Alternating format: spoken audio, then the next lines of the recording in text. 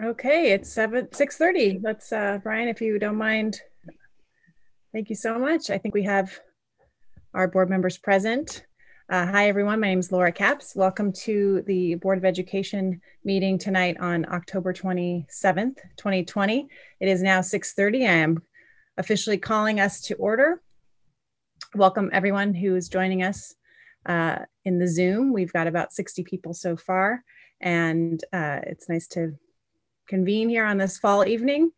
And with that, I'm going to turn it over to our language access to provide instructions. Ms. Rubalcaba. You will see a globe icon that says interpretation. Please click on the globe now and select English. If you are on an iPad or a phone, locate the three-dot menu and select language interpretation. Then select English and click done. When it's your turn to speak, please remember to be loud and clear and speak at a moderate pace. Thank you.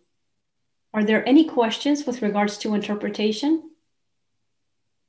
If there are no questions, then I will ask the host to assign me as an interpreter and we may begin. Thank you. Thank you, Ms. Rubalcaba. I appreciate it. So I'm going to turn it over to Superintendent Maldonado to lead us in the Pledge of Allegiance, please. Thank you, Board President Capps. Good evening, everyone, and welcome, and thank you so much for joining us this evening. Buenas noches. Gracias a todos por estar con nosotros. We'll go ahead and start. Put your right hand over your heart. Ready, begin. I pledge allegiance to the flag of the United States of America and to the republic for which it stands, one nation, under God, indivisible, with liberty and justice for all. Back to you, Board Member Capps.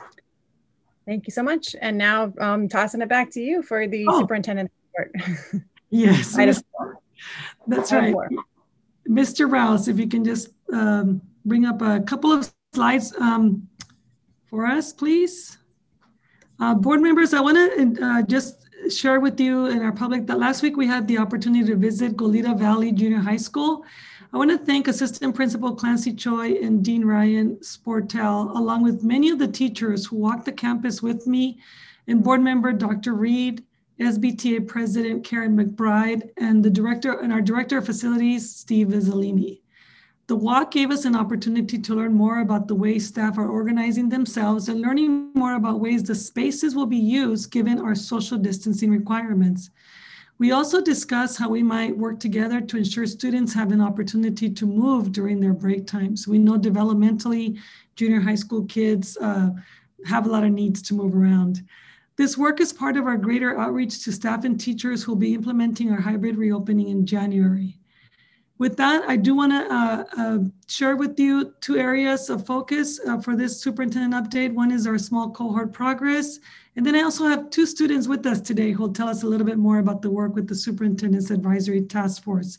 But let's start with Dr. Wagenknecht to give us a quick update on this progress of small cohorts. Dr. Wagenknecht, are you with us? I'm unmuting. All right, thank you, Ms. Maldonado. Good evening, President Capps and board members. Our first round of small cohorts focused exclusively on addressing the acute needs of our students. And to date, nearly 700 students are being served in 67 small cohorts across the district. In conjunction with your decision to reopen schools on January 19th, you also authorized staff to expand in-person opportunities now for learning and social emotional support and enrichment, especially on our secondary campuses. We currently have 4 schools, one of them an elementary school, and then 3 secondary schools who are ready to launch new cohorts very soon. And those include the following activities: vocal music, academic learning centers, yearbook, leadership, play production, and construction technology. In addition, both elementary and secondary schools are going to continue to expand small cohorts for students who exhibit acute academic need to the extent that staff and space allow. Elementary schools will also be allowed to bring small groups of students on campus for the purpose of social emotional support and counseling.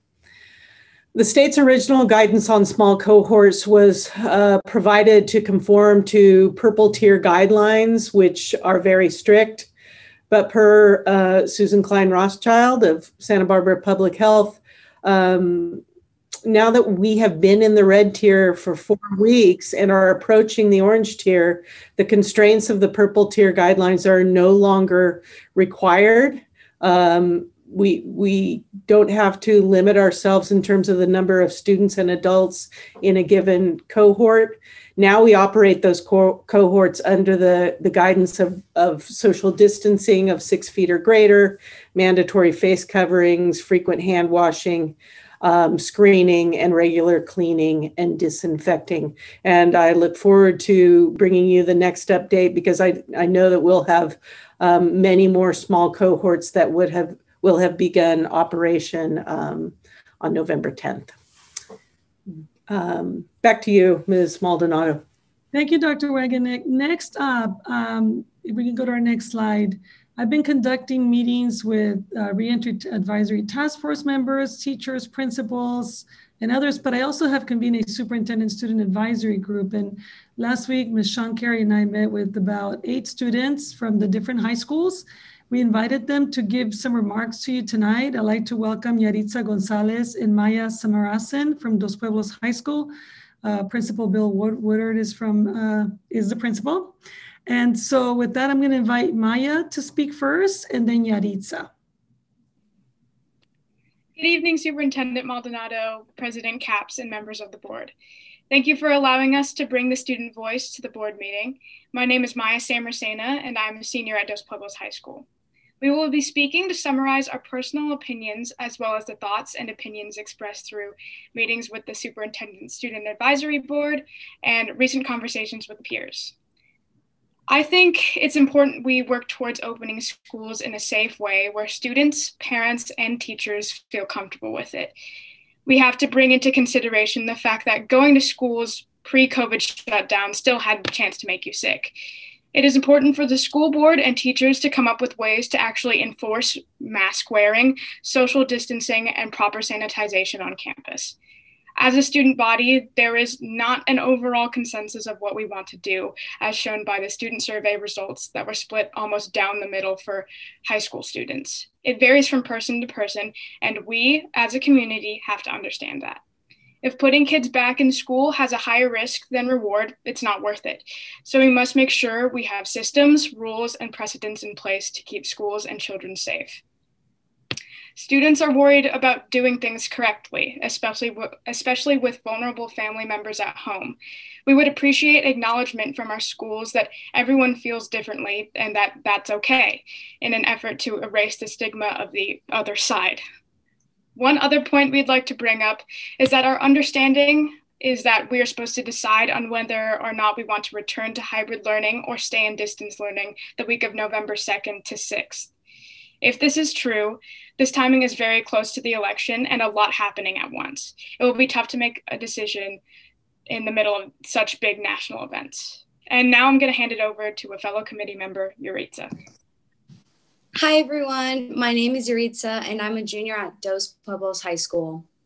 There are many students who are excited and looking forward to return to school in person, but we need to be reassured that the safety protocols will be enforced.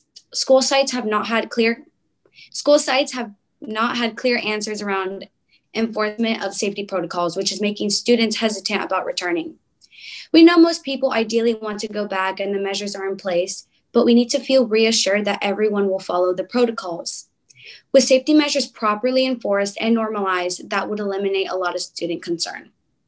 I would like to acknowledge a few other concerns we've heard. One is the obvious spikes for COVID that are going to increase as we come closer to the week to 2 week long holidays. Focusing on our December break, moving quickly into January, then we're back to school. Families and friends would have gathered and traveled, which will result in a spike, just as we saw for the 4th of July. Another concern I've heard is that students feel like they'd miss out if they choose not to go to hybrid. Some worry that teachers will prioritize students at school rather than those online, and they would miss out on hands-on work like science labs and art projects. One other point when looking forward to planning student activities, Even if we do go back to school based on a date, which makes sense for the semester, activities should be restarted based on what tier we're in as a county instead of being based on a date. Lastly, a factor to consider for most students is that online learning has made it harder to retain information and harder to collaborate with other students and teachers. Thank you for hearing from the students. We appreciate the opportunity to give our input. Thank you so much, Maya and Yaritza. I really appreciate you guys listening to your peers, talking to others as you put your remarks together, and always the wisdom from our children in these times. So, board members, that is our superintendent report for today. I'll turn it back to you. Maya and Yaritza, that was amazing. Thank you so much. And thank you to Superintendent Maldonado for convening this group and for you both to be here. You've started us off in the exact right way to have a productive conversation tonight. So thank you, both to you. And thank you for the work. I know this is extra work on top of a busy time. October is a tough time to be in high school, a lot of pressure. So thank you, thank you. I'm gonna now ask the board to item 5, board comments and correspondence. Who would like to start? Dr. Reed. Thank you, President Capps. And also I wanna thank Maya and Yaritza, and just also say the importance of student advocacy, which I'll talk about in just a second. I truly have and continue, I want to say, to appreciate the ongoing feedback from students, parents, teachers, and staff.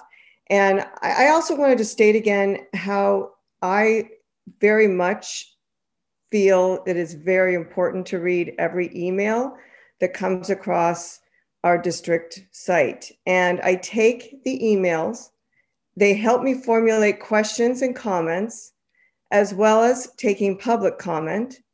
And then I also devise my own based on the information from the district and others that I meet with. So though we receive hundreds of emails, I want you to know that I try, and I can't always respond to every one of them. However, the emails that go to the entire board currently are being responded to by President Capps and provides the appropriate staff to follow up questions. So I want to just move on to say, again, the importance of student advocacy, and that I definitely support it. I will be requesting at the end of this meeting, per our agenda protocol, that we have a specific laid out plan for a student board member to be put on the board, something that I've advocated prior to our new superintendent coming on board, something we spoke about when she did come on board, and something that I want to set in motion immediately. I would like a transparent plan as how this can be implemented in 2021. I also want to acknowledge the heartfelt conversations that I've had with students since our last board meeting. It is difficult and painful to listen to students who are experiencing mental health challenges and struggles. I attended the student march where students requested a peaceful but in a deliberate manner the return back to school. I, along with Superintendent Maldonado, Assistant Superintendent Dr. Fran Wagonette, Assistant Superintendent Sean Carey, and Board Member Capps, and 2 parents from the march met with 2 students to hear their concerns from this group. It was emotional, it was hard to hear, it was inspiring, and it was thought-provoking. And it was important to see student advocacy in action. I can't imagine how it must feel to be in the midst of this as a student.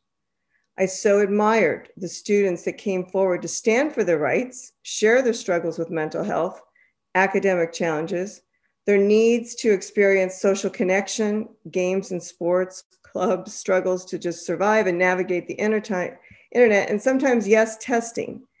There are high stakes involved. Students are claiming that there is cheating going on, that this isn't fair, that those saying perhaps are being taken advantage of the situation.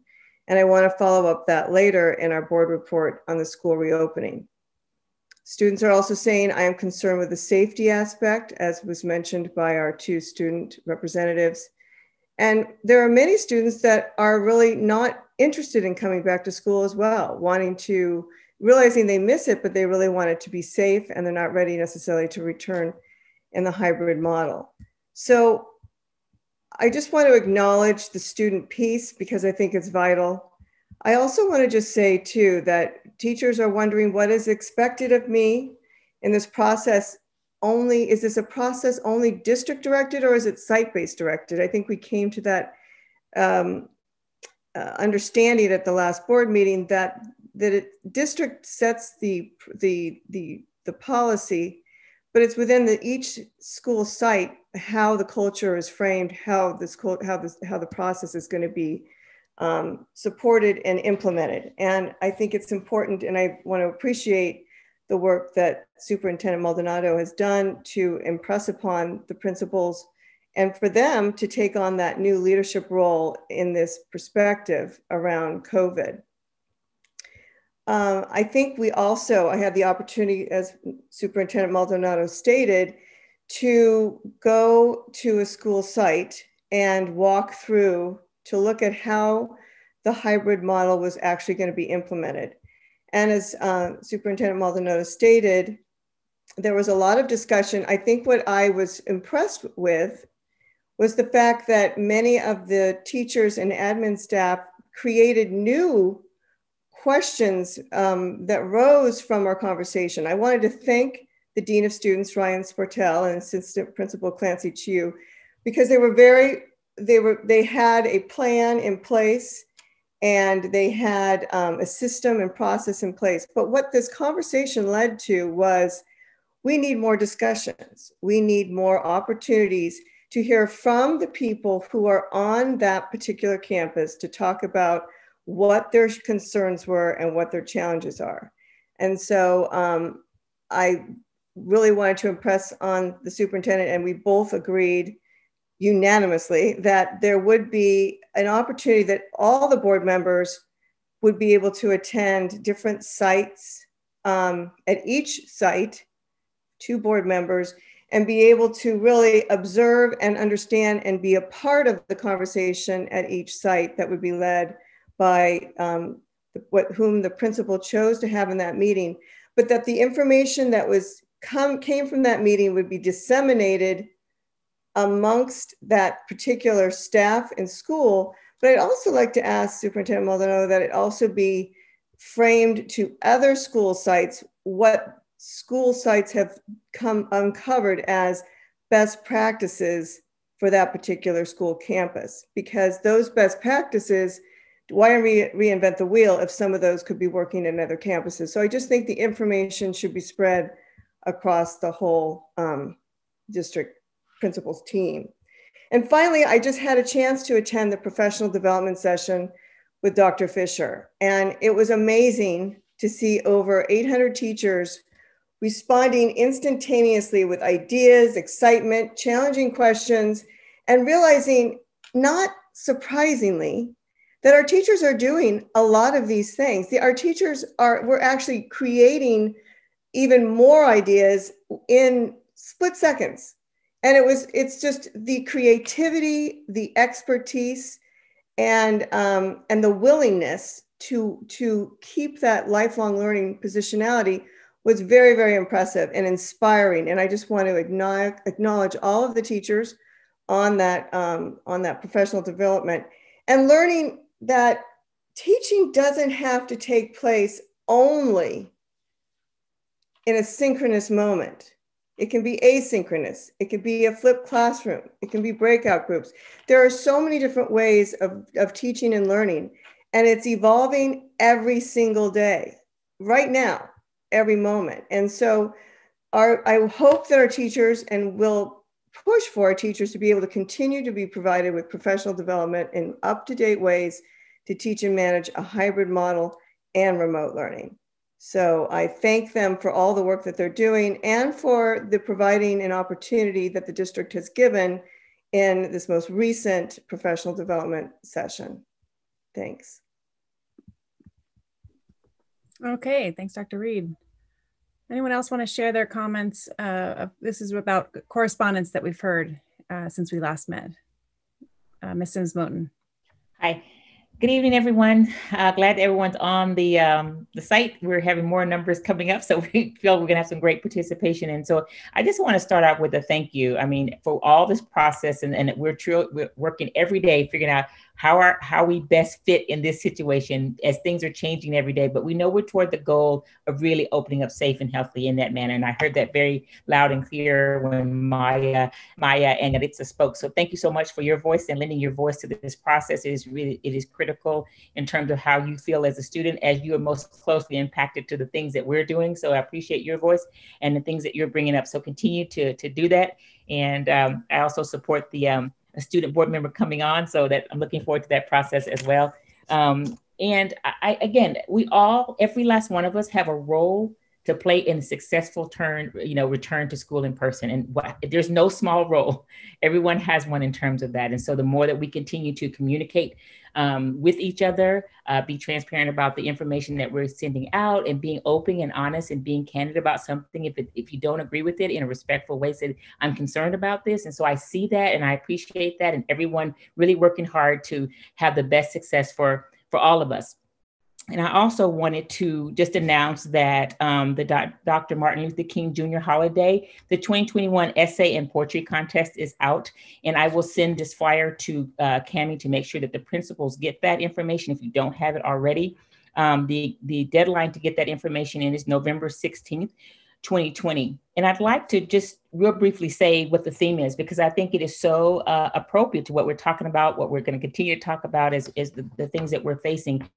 And I look forward, I really want to make sure students get this, because I really look forward to what they're going to say in their essay or their poetry and with regards to it. And the theme is, the ultimate measure of a person is not where they stand in moments of comfort and convenience, but where they stand at times of challenge and controversy. And we're right in the middle of that. So I am really, really looking forward to hearing what our students have to say. So I want to make sure that everybody gets the opportunity to get their information in, essays ages 6 to 12 or ages 13 to 18, as well as the poetry is 6 to 12 and ages 13 to 18. And there's over $1,000 that be rewarded. But I am really looking forward to hearing what our students have to do, because that's an opportunity to write about it and express that way. And hopefully perhaps we can start a tradition of, when we get back to person, hanging those essays and poetries in our board member, making it really in our boardroom, making it really about the student voice. It's what it's about in terms of those pieces. So I'd like to see us do that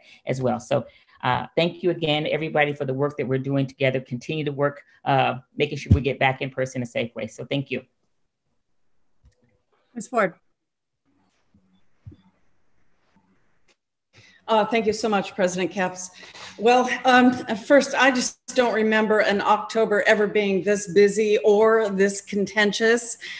It was always a fun month at school with fall festivals, fairs, costume parades, exciting instruction, and the like. But again, this is such a reminder that 2020 is like no year ever. I do have a few thoughts. One is that I thought I'd mention a couple of interesting turns of events, current events, other than COVID-19, which rely on science. It's really exciting to discover that there is water on the moon and what it might mean for future space exploration and astronomy. It's also exciting to know that Lucy Calkins, the guru of whole language reading instruction, has reviewed the data and the science and finally agreed that young students need structured, systematic approach to learning phonics. So I just say, go science. Also, I visited Montecito Union School at the invitation of Virginia Alvarez and observed in person, school in person, in session. It was gratifying for me to observe the many details that we will need once we open in person too. Like they had 6-foot-long banners everywhere around the campus just to show people and remind, especially little kids, about social distancing and really what 6 feet looks like.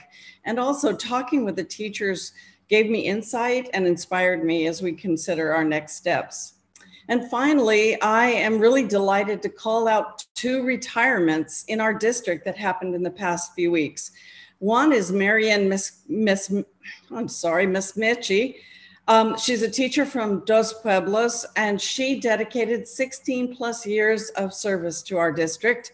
And Michael Torres, who is from Goleta Valley Junior High School. He dedicated 34 years of service to our district. Congratulations to both of you, with my gratitude for your service and hopes that you stay safe and healthy, especially during the time of COVID-19, so that you can enjoy your retirement. Finally, Doug Fisher reminded us that mistakes are normal and are great role modeling for students. So it was just a wonderful reminder that we are all learning all the time. Don't forget to vote, stay safe on Halloween, and go Dodgers. Thank you, Ms. Ford. Ms. Munoz. Okay, I appreciated the superintendent's report with the collaboration and participation of the students. The student voices are so important. Thank you, Maya and Yuritsa. Thank you so much. You made good points. You know, there's nothing like the viewpoints of our students. I also, like Dr. Reed and Ms. Sims-Moton, support the position of a student on our school board. The students are why we're here, and to have students participate in that. Thank you, Ms. Maldonado, for arranging for that. I appreciate it.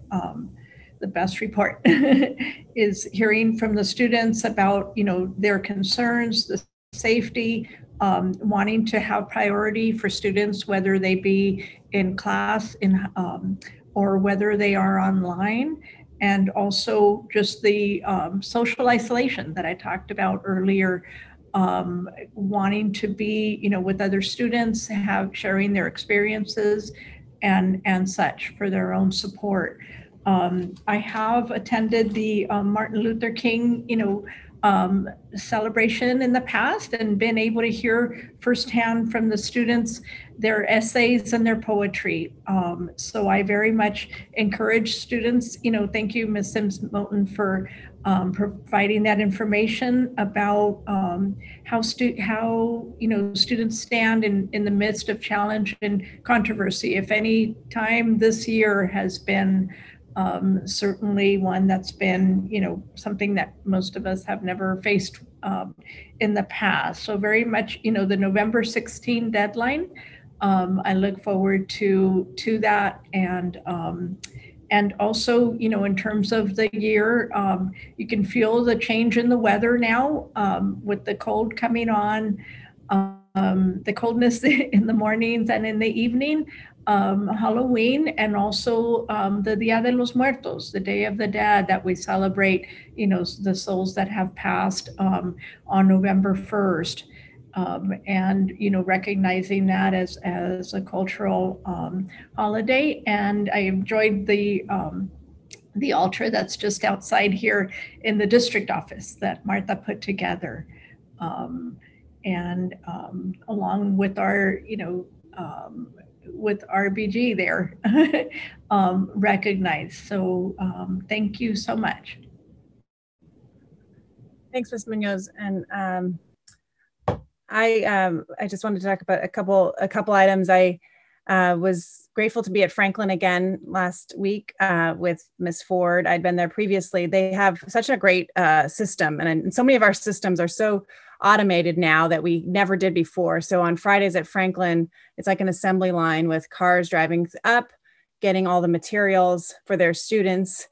Students can interact in a safe way with their teachers if need be. And then at the end of the assembly line, you get your wonderful, nutritious free meal. So it's just a wonder to behold, and such dynamic energy. And those teachers are there, and they talked about how important it is to see their kids. And that's what we know. We know that everybody wants to be back in the classroom. I also did attend the protest of students and was grateful to be part of a meeting, as Dr. Reed mentioned, with the superintendent and other members of the cabinet. And just again, to hear directly from students is so important, especially high school. My heart breaks for high school students right now. These are such important memories and important times. And what you're doing to adapt is remarkable. It's admirable. And to hear to hear that directly, actually in person for the first time in a while, because we've certainly been communicating, but mostly digital. So thank you. And I just want to pick up on something that Maya said. at the start of this meeting was that, you know, there is no consensus as to the right path forward, and people have very specific reactions to this virus, depending on our own health, depending on our different levels of experiences. And she used the word no judgment. And I just think that's so important. That's what I try to do when we receive, you know, hundreds and hundreds of emails, and I'm grateful for those emails. Most of them are respectful, but everybody has a different perspective, and there's not one right perspective or wrong perspectives. It's an individual reaction to this crisis that we're all going through. And so in that spirit, I did want to explain a little bit about correspondence under this agenda item, because I do think it's confusing to most who, you know, many people haven't engaged with the school board ever, and now they are, which is a good thing.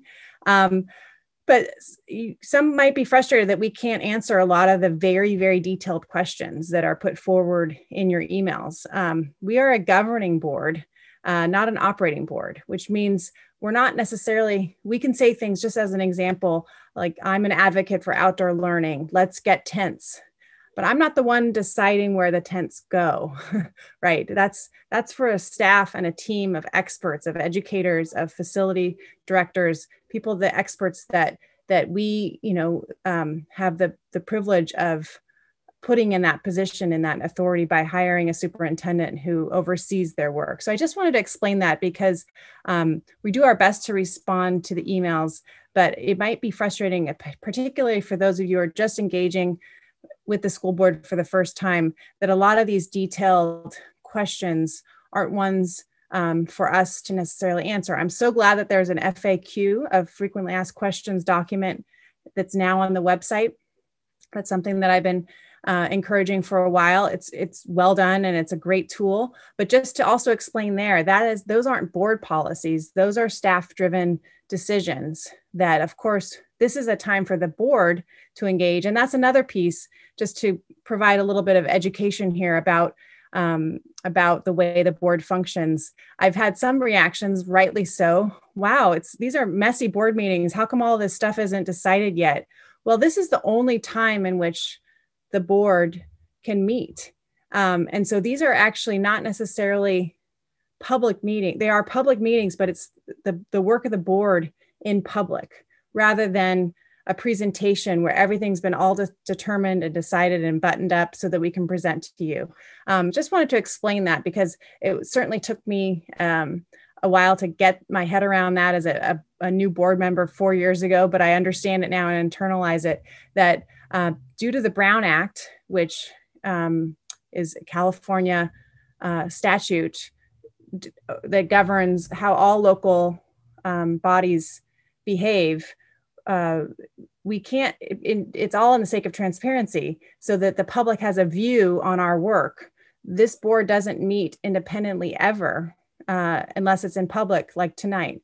So certainly we can have interactions with Steve Vizzolini about the tents, but as five of us, we can't talk to him about where those tents are going to go. This is the opportunity for that. I just wanted to give some explanation there as we move forward in that spirit of no judgment, because again, there's such variety of perspectives, but information is the common denominator. If you're informed, and if there's transparency and there's communication, then we're doing our job. And that's really what motivates me behind this meeting today, because we are facing a critical decision for families and for teachers to decide how they will engage when we move into a hybrid model in January.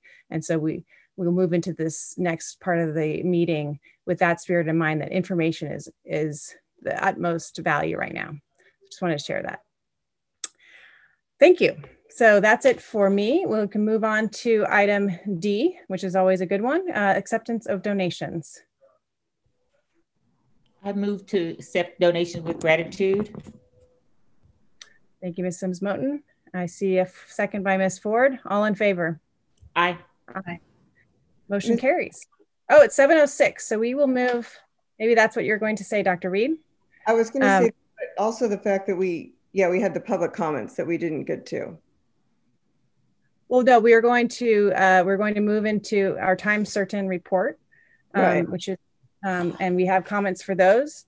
And then we will, after we do our report on the reopening of schools, we will move back to the agenda item in order. So let me move to item G1. We're 6 minutes off, but not too bad, which is the board report number 9 on school reopening. And I'm going to turn it over to Superintendent Maldonado. So just to repeat, we will have the we'll have the report from the executive cabinet, and then we will turn to, I think there's about 8 or 9 speakers, and then the board will have a chance to deliberate and ask questions. Superintendent Maldonado. Thank you once again, Board President Capps, and we're going to go ahead and get started. I do want to start off with, thank you for that framing, and I want to continue to commend board members and trustees as you continue to work with me and staff, as you have all said, on making these difficult decisions and ensuring the safety of all in SB Unified. Your guidance, your questions are really invaluable to us.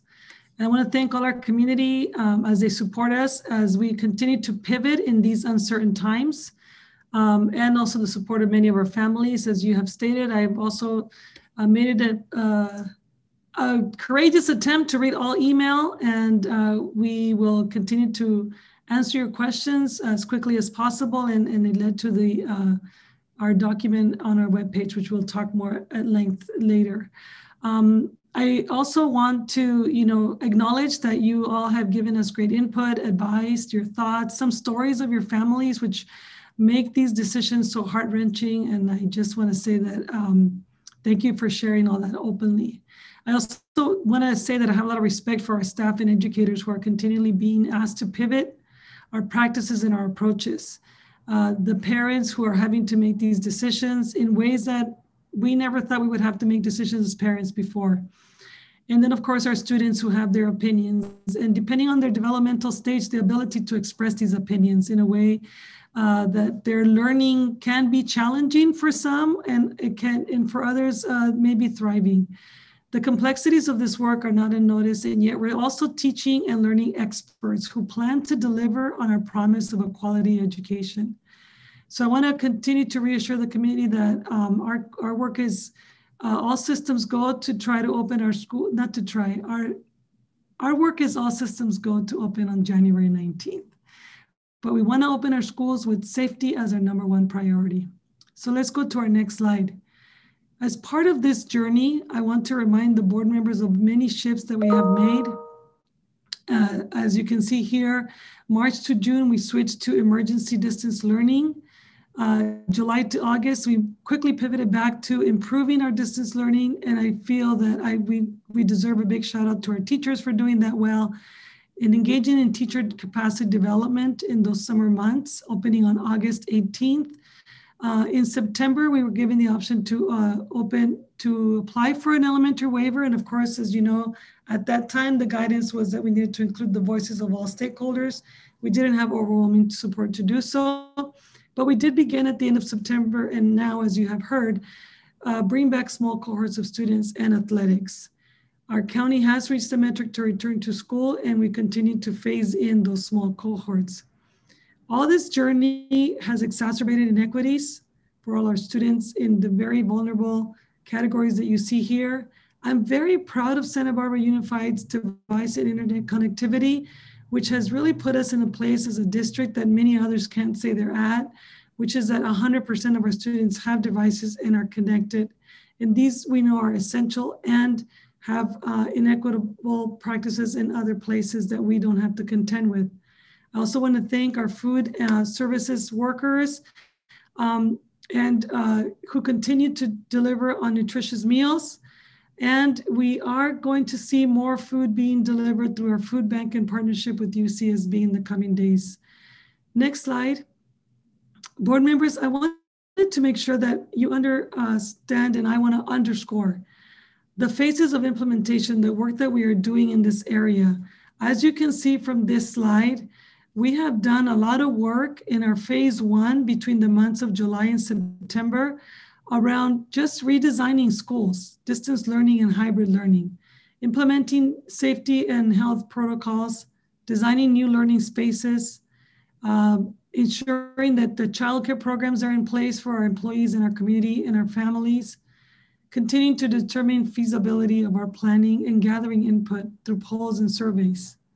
In phase 2, you can see that we're continuing some of this work, but we're also started to update our health and safety protocols as we continue to see guidance changing from public health, continuing to reassess our staffing needs, initiating additional hiring, which we'll hear more about in a minute.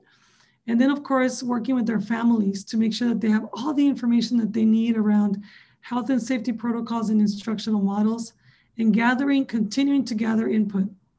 In phase 3, you'll notice that we will continue to hold student orientations and family orientations on hybrid learnings when we return in January 19th. We'll continue to offer a quality distance learning program and a hybrid learning program for all so that nobody feels left out. And ensuring that we're continuing to offer extracurricular activities. So there are phases to this work. I won't read the rest of it, but keep in mind that we're also going to start to plan our 21-22 school year in the spring. And some of the regular business of the board of the district will have to continue on top of dealing with this pandemic. I'll show this next slide really quick. I won't spend too much time on it. You've seen this. We look at the virus, we look at our drivers, we look at our preparedness. We'll go to the next slide. This is another new slide that we prepared for you. We wanted to make sure that we call out that new to the way we do business in our school district is the guidance that's driving a lot of the decisions that we make. We're looking at guidance from the CDC. We're looking at our California public health regulations, which have changed between July and October. We're looking at our county public health regulations. That also informs our policies and practices that we then report back to this board about. Things like, again, health and safety, instructional designs, facilities, family program selections. So I wanted to just ground us on some of the journey, but also some of the ways that we make these decisions. And you know, for the first time in a global pandemic, we're having to work hand in hand with other organizations to do this work. So with that, I'd like to welcome my partner in crime, if you can call it that, Ms. Susan Klein-Rothschild, who's going to talk to us a little bit about what's happening in public health. So thank you for being with us again, Susan.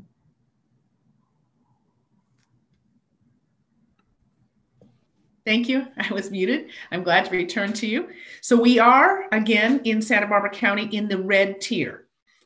We just had a review with the California Department of Public Health, and we are in the red tier. I want you to know that in terms of our health equity score and in terms of our number of positivity cases, out of those people who test, the percentage who are positive, those are both in the orange.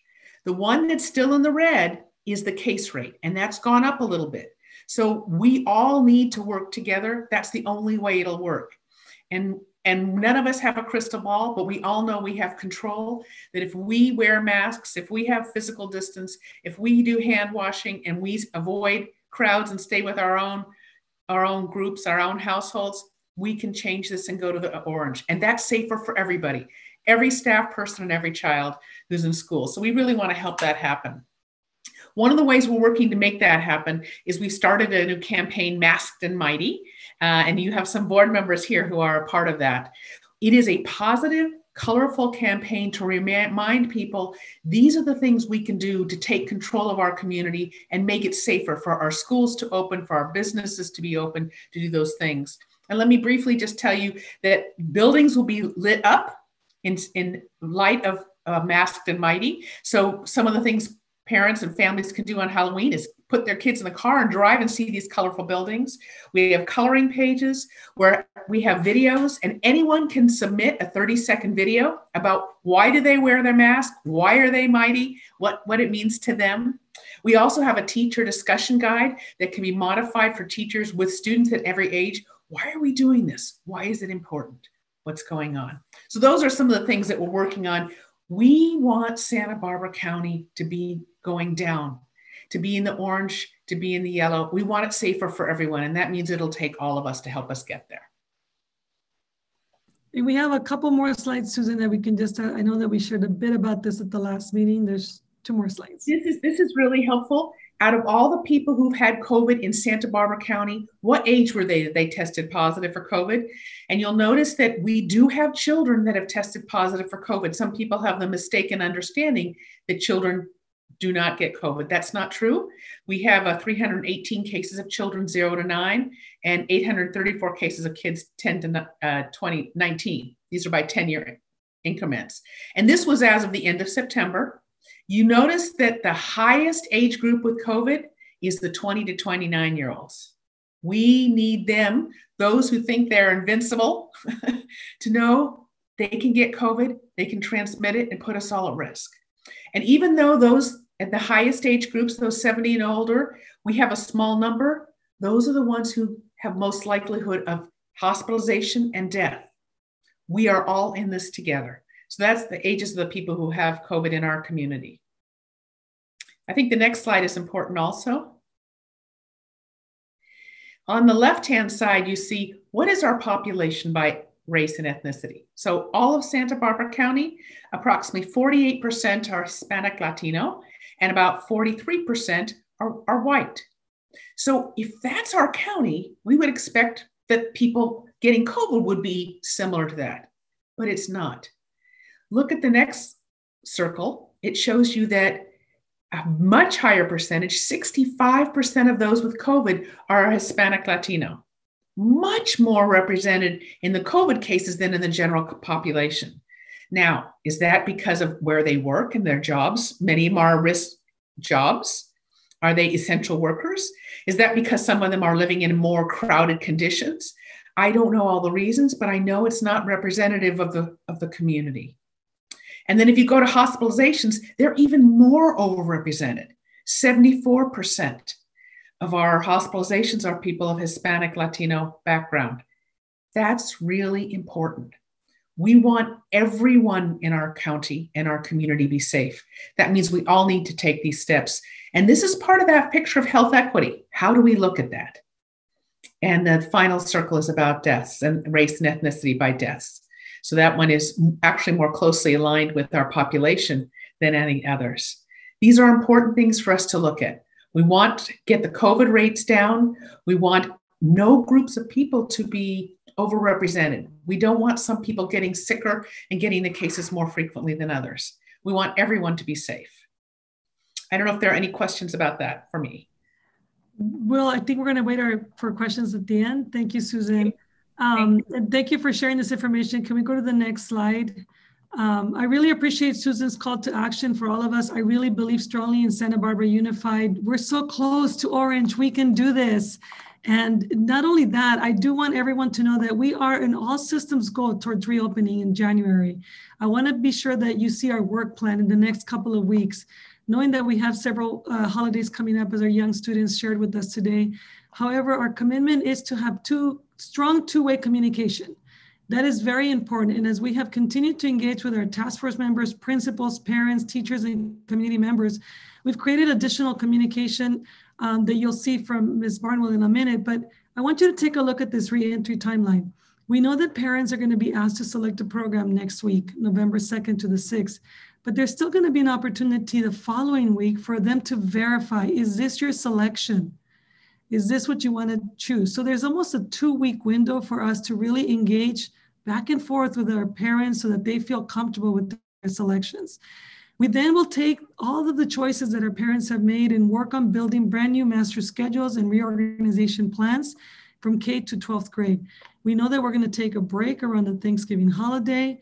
And then when we come back the week of December 14th to the 18th, we'll be providing our schools and parents their schedules for the following return to school in January. The week of January 4th to the 15th, I'm proposing that we have orientations in our school sites where parents and students can come and see all the things that have been put in place for ways we're going to manage our walking through hallways, the spaces that will be used, how food will be served, how we will check in students, our different tools that we'll be using to check for temperature, and ways that we will isolate students if there is an outbreak or if somebody gets ill. All the things that will make sure that people can understand we are ready and we are all systems go to open in January. So with that, I want to turn over to Ms. Barnwell to just talk a little bit about more about our communication plan and how that two-way communication is resulting in us preparing better answers for the community and our parents. Thank you. Good evening, everyone. I hope that most of you have received via Parent Square the reflection of hundreds and hundreds of questions we've been getting that have come together in topical kind of thematic categories. And now we have been able to compile into a new web page that is about 30 questions right now of the most frequently asked questions we've been receiving and the most thoughtful responses we have at our fingertips to be able to get you the information you need to help you inform your decisions for next week. I'm kind of speaking to parents right now, but I know that this is something that I would have loved to have had this done sooner. It's taken this much time for us to get our heads around how to respond. In some of these cases, some of these questions a month ago weren't even on our radar. And now today we have questions that people need answers to as soon as possible. So if you haven't had a chance to review the questions, it's available in both Spanish and in English on our website. There's a link, there's an icon right on the homepage where you click on frequently asked questions and you can go straight to the page. One quick reminder is that if you have questions that are not conveyed there and you feel like this is something that's not just a one-off, but it's something that everybody would want to know, please reach out to me, cbarnwell@sbunified.org, and I will take that question, get it answered, and incorporate it into this document if I can. This document that is going to change with time as our conditions change. I was looking back at some of the questions we responded to 2 months ago, and those are non-issues now. So as we move forward through this, I know parents and board members and all of us staff have a lot of questions, so please keep them coming. And this will be a great format for us to share the most timely responses, but keep checking it as conditions change. And with that, I'll hand it off to Ms. Carey. Thank you. Thank you, Cami. Good evening, President Capps and board members, Superintendent Maldonado and Cabinet.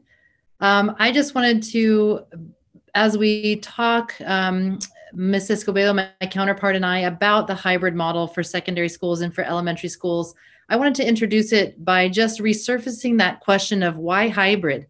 And what we really know very clearly from an analysis of staffing and facilities, it's that we will need a hybrid model of instruction in order to achieve the appropriate distancing that we need to have to maintain health and safety. Also, the hybrid model lets us preserve flexibility. We've talked a lot this evening about the constantly changing conditions, and we've built models that will allow us to move up or down that continuum of in-person or distance learning as needed. But our hybrid model, to be clear, for PK-12 across our entire system will be characterized by three main things. And these are continuations of what we've seen in our traditional program pre-COVID and even in our distance learning program, especially this school year. First, strong positive connections between students and their teachers and peers. This is always important, but it's become especially important, and we're also aware of it. Ongoing access to standards-aligned, differentiated, and culturally and linguistically sustaining curriculum for all students. And finally, rigorous teaching and learning that develops critical thinking and other higher order thinking skills and 21st century skills. At this point, I'll hand it off to Ms. Escobedo for more of an overview. Thank you so much, Sean. Good evening, board members. Good evening, Santa Barbara. I know this is one of our most frequently asked questions, and so I'm very happy to be able to share some specific details that really kind of span the TK-12 learning experience in the hybrid model that we've developed for Santa Barbara. So these are some details, again, that are applicable to TK through 12. So our hybrid model will be involve an in-person model that consists of Group A and Group B, with 50% of the students at school and 50% of the students at home alternating their days. It also includes daily interactions for both groups with the teacher and their peers. Both groups A and B will participate in distance learning online with teacher for half a day on Wednesdays. And there will be 2 days of in-person learning with the teacher and the peers, as well as 2 days of them learning, or more days, 2 or 3 days with them learning from home. So groups A and B will also be able to engage in other activities such as sports or performing arts or other activities as offered at their school sites.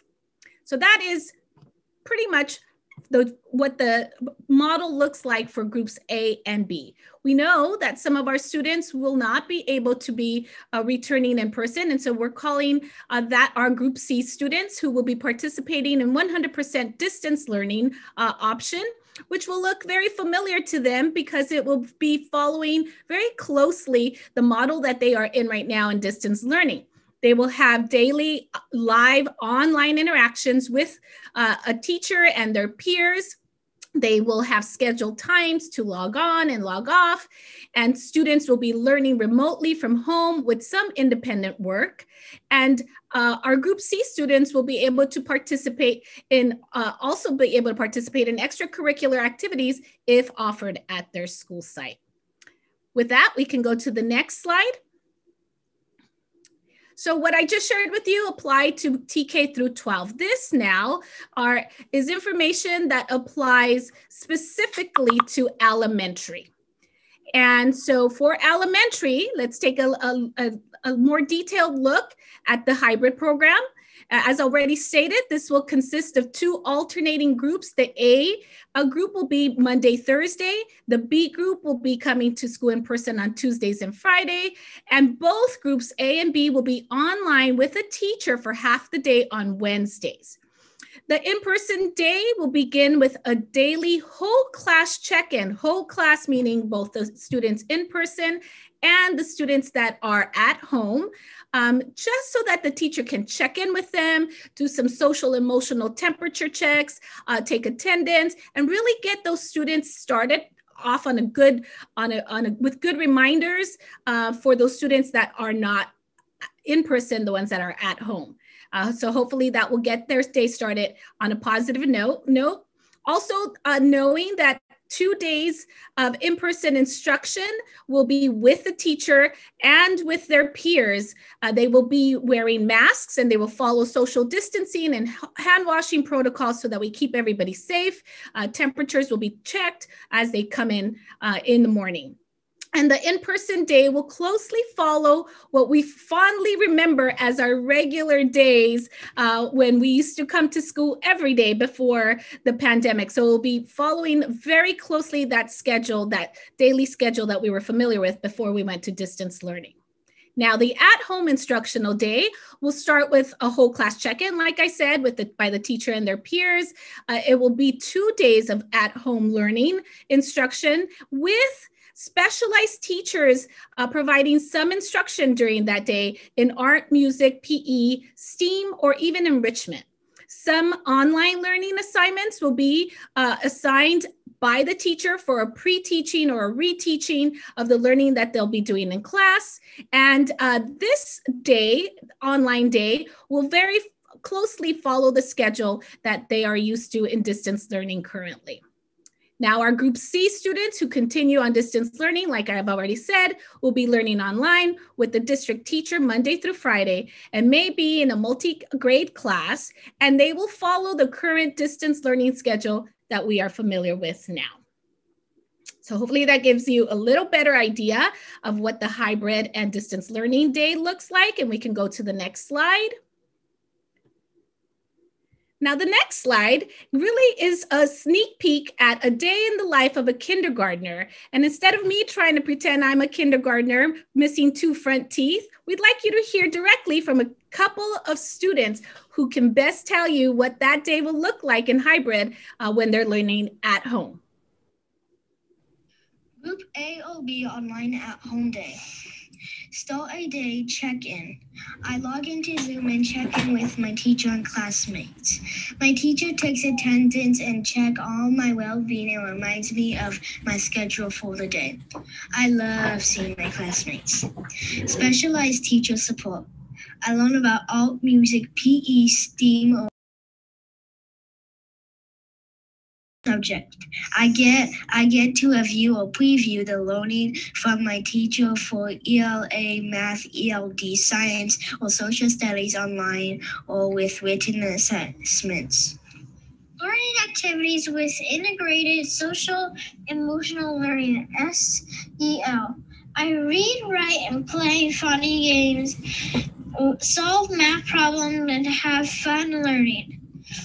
I integrate scientific pandemic and participate in creative activities like music and art. Breaks and lunch. I take a break so I can stretch, get a snack, or go outside. I walk with my mom to my school to pick up and grab and go lunch. Delicious. At the end of day, I make sure I completed all of my at-home work for the day and written down any questions or any exciting new learnings I want to share with my teacher the next day. Support. I get extra support from my teachers, curriculum specialists, or AOK staff.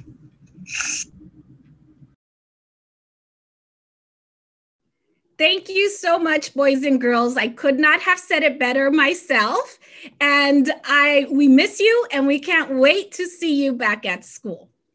So next slide. You've heard the details now. We just wanted to present yet another way of looking at the elementary hybrid model in a more holistic, at a glance visual, so that maybe this will provide you the understanding that you still need with the details that maybe needed to be reinforced. So this is your at a glance elementary hybrid ABC model. And it tells you a little bit about the morning and afternoon drop-off, which will be staggered, of course. It tells you everything I already said with the 2 days in person, 2 days at home, and half day with both groups online, and of course our C group getting their distance learning from home. Now, I'd like to hand it off to my partner in learning, Assistant Superintendent, back to our Assistant Superintendent of Secondary, Sean Carey. Thank you, Ms. Escobedo. We want to take a similar look at the secondary model, and you'll see the same kinds of formats where we describe what the experience will be like for students who do participate in in-person learning through the hybrid model. We're calling those groups A and B again.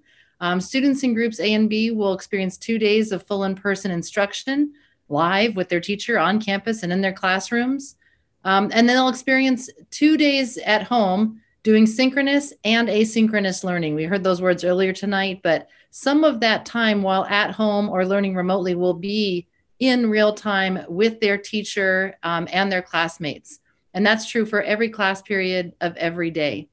The students on campus obviously will be socially distant. We'll be following all the safety protocols of masks, proper wearing of masks, which we will educate and establish the expectations around that and enforce them, as well as hand washing. All of our secondary schools will be on the block schedule in the second semester. And all students, whether in groups A, B, or C, will participate in a half day of Zoom learning on Wednesday mornings for all of the periods in which they are enrolled. Group C students will be experiencing 5 days of at-home synchronous and asynchronous learning. Again, every day for every period, they will be learning simultaneously with and shoulder to shoulder, metaphorically speaking, with their peers, whether those be group A peers or group B peers. And so we are proud to have that equivalency of learning for group C in the secondary hybrid model. I do want to point out on this slide that students who attend La Cuesta and Alta Vista Continuation and Alternative Schools will receive separate communication about the unique program features for those programs. There's 5 programs in those 2 different schools. And so parents and students of those schools can expect that messaging to flow separately and in a way that is individualized to all of those programs. Next slide, please. Similarly, we will hear from the voice of one of our junior high students, a student at Santa Barbara Junior High, a 7th grader. Prepare my materials in the workspace. I access my assignments and other teacher expectations for the week via Neo. Beginning at 8:30 a.m., I log into my PE class for a morning meditation and warm-up. After logging off from my whole class session, I complete an online workout and log my heart rate at varying intervals in my fitness journal on Neo. I have a break between my morning classes and grab a snack. I log into my math class and review test corrections from last week. I go into a breakout group with other at-home students to write and practice novel problems about the concepts we're reviewing. I finished my math class by watching a pre-recorded video and completing guided practice. I have a 45-minute lunch, which is long enough for me to eat and take my dog for a walk. In my history class, we are presenting on historical figures using slide decks we created from a template. We practice our presentations during the first half of class and present them during the second half. I am able to participate in the theater production on campus after school. All right, thanks. It's great to hear that progression of development there from elementary to junior high, and we'll have one more of those for you just in a moment. Next slide will show you the junior high school schedule. And of note here, it's important. I know it looks like a lot of text, but I want to really point out a couple of things. One is where you see the class period schedule, you'll see period 1/2. And I want to make sure that everyone is clear that we are setting up a system in which the odd numbered class periods will run during the 3rd quarter of the school year. So beginning in January and extending through February and March to spring break. And the even numbered courses will take place during 4th quarter of our school year. So after spring break and through June 2nd. We're doing that because there are 6 classes in our junior highs, and by splitting our 6 classes into those 2 groups of 3, that will allow for deeper learning, safer conditions on campus in person, and closer relationships between students, teachers, and peers. I do want to also point out that the vast majority of our junior high students have, again, those 6 classes all year long, but some of our students do have a 0 period and or a 7th period. So note that the times for period 0 and for period 7 are in parentheses. We did want to reflect those on the schedule so that we are putting that information out. And you'll also note that those are shorter class periods on this version of the schedule, because those may run all semester long. Although we may see some variability there depending on the course or depending on the site. But again, that's not a majority of our junior high students. We just wanted to be able to represent that. You'll see that there are opportunities for learning support both on Wednesday afternoons, as well as daily after school. And also a call out there to the co-curricular opportunities that we hope to be able to expand even before January 19th, but certainly this schedule is representing at the beginning of 2nd semester. We can shift now to high school, and we'll hear the voice of a high school student tell us about a day in the life of a sample 11th grader. A day in my life as an 11th grader in an at-home learning day. I prepare my materials in Workspace. I access my assignments and other teachers' expectations for the week via Neo. Beginning at 9 a.m., I log into my English class for 20 minutes and my teacher introduces a unit on persuasive writing to the class. I complete research associated with my chosen persuasive essay topic and upload my research notes to my writer's portfolio in Neo. I have a 15-minute break between my morning classes. Beginning at 10:35 a.m., I log into my 2nd period biology class to review the structure we are using for our lab reports before completing assigned reading and uploading notes to Neo. I have a 45-minute lunch, which is long enough for me to eat and have an appointment with my counselor about a college application workshop. I have AP Spanish third period, and we are collaborating virtually in small groups on a script for a mock TV commercial. We record and share our commercial with the class as a whole during the last half of the class. I am able to participate in Gemline practice on campus. All right, thank you for that. And if we can take a look at the high school schedule, you will similarly see the block periods. This time for 4 periods each day. Many students will have 3 classes at a time, and on occasion fewer or more. Same thing where we have the parentheses around 0 period. We have a small number of 0 period courses that we run at our 3 traditional high school sites. I do want to use this slide to talk again about the Group C students and the fact that on Wednesday in the morning, they will have an experience that is equivalent to the Group A and B students, and they'll be there right there with them.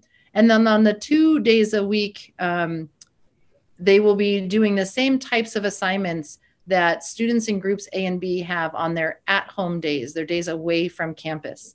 The remaining 2 days a week, Group C students will have asynchronous work that they can access through NEO, and that will be done to some degree independently and asynchronously. However, I want to emphasize what you see at the bottom of the high school schedule as well as at the bottom of the junior high schedule, and that is that minimum of 20 minutes daily per class period of all students in Groups A, B, and C together in real time and with their teacher. Wednesdays do necessitate a slightly higher number of asynchronous minutes in order to meet state minimums there, but there's a shortened day on Zoom on Wednesdays. At this time, I will hand it over to, I believe, to Dr. Wagenig. Thank you for your attention to the secondary hybrid model. All right, thank you, Ms. Carey. During this difficult time, and all, it always takes a village to raise students. And during this difficult time, that's absolutely necessary. And it should always be each family's expectation that their child is known by their face and their name, and as individuals, and distance learning makes that harder, and which is why we are diligently planning for the return to school on January 19th. In the meantime, knowing that many children and youth are struggling with their mental wellness and their social emotional well-being, we've increased the availability of services for our students, our staff, and our families through CALM in elementary school and Family Service Agency in secondary. If anyone needs help, all they have to do is ask. Please do not hesitate. We have programming that we have added that is being underutilized. So that's both for students and for parents and as well for staff. And so CALM offers parent office hours with their licensed therapists weekly at each elementary school site. So contact your principal if you're interested in participating, or if you're hesitant to talk with the principal for any reason, you can email me here at the district office, and I'll facilitate that for you. Now, for families with students in grades 7 through 12, Family Service Agency offers regular district-wide parent webinars in both English and Spanish. They also offer monthly coffee chats over Zoom for parents to meet and get tips from licensed therapists about supporting their teens. These are on our district website, on our master calendar. They're listed there. So all of these opportunities from Family Service Agency and CALM are listed there. And in terms of your own children, please, I encourage you to contact a school administrator or a school counselor tomorrow if your child is struggling. There is help. It's absolutely free of charge for all students, and they are there to help. So please reach out. And now we will hear from Dr. Becchio.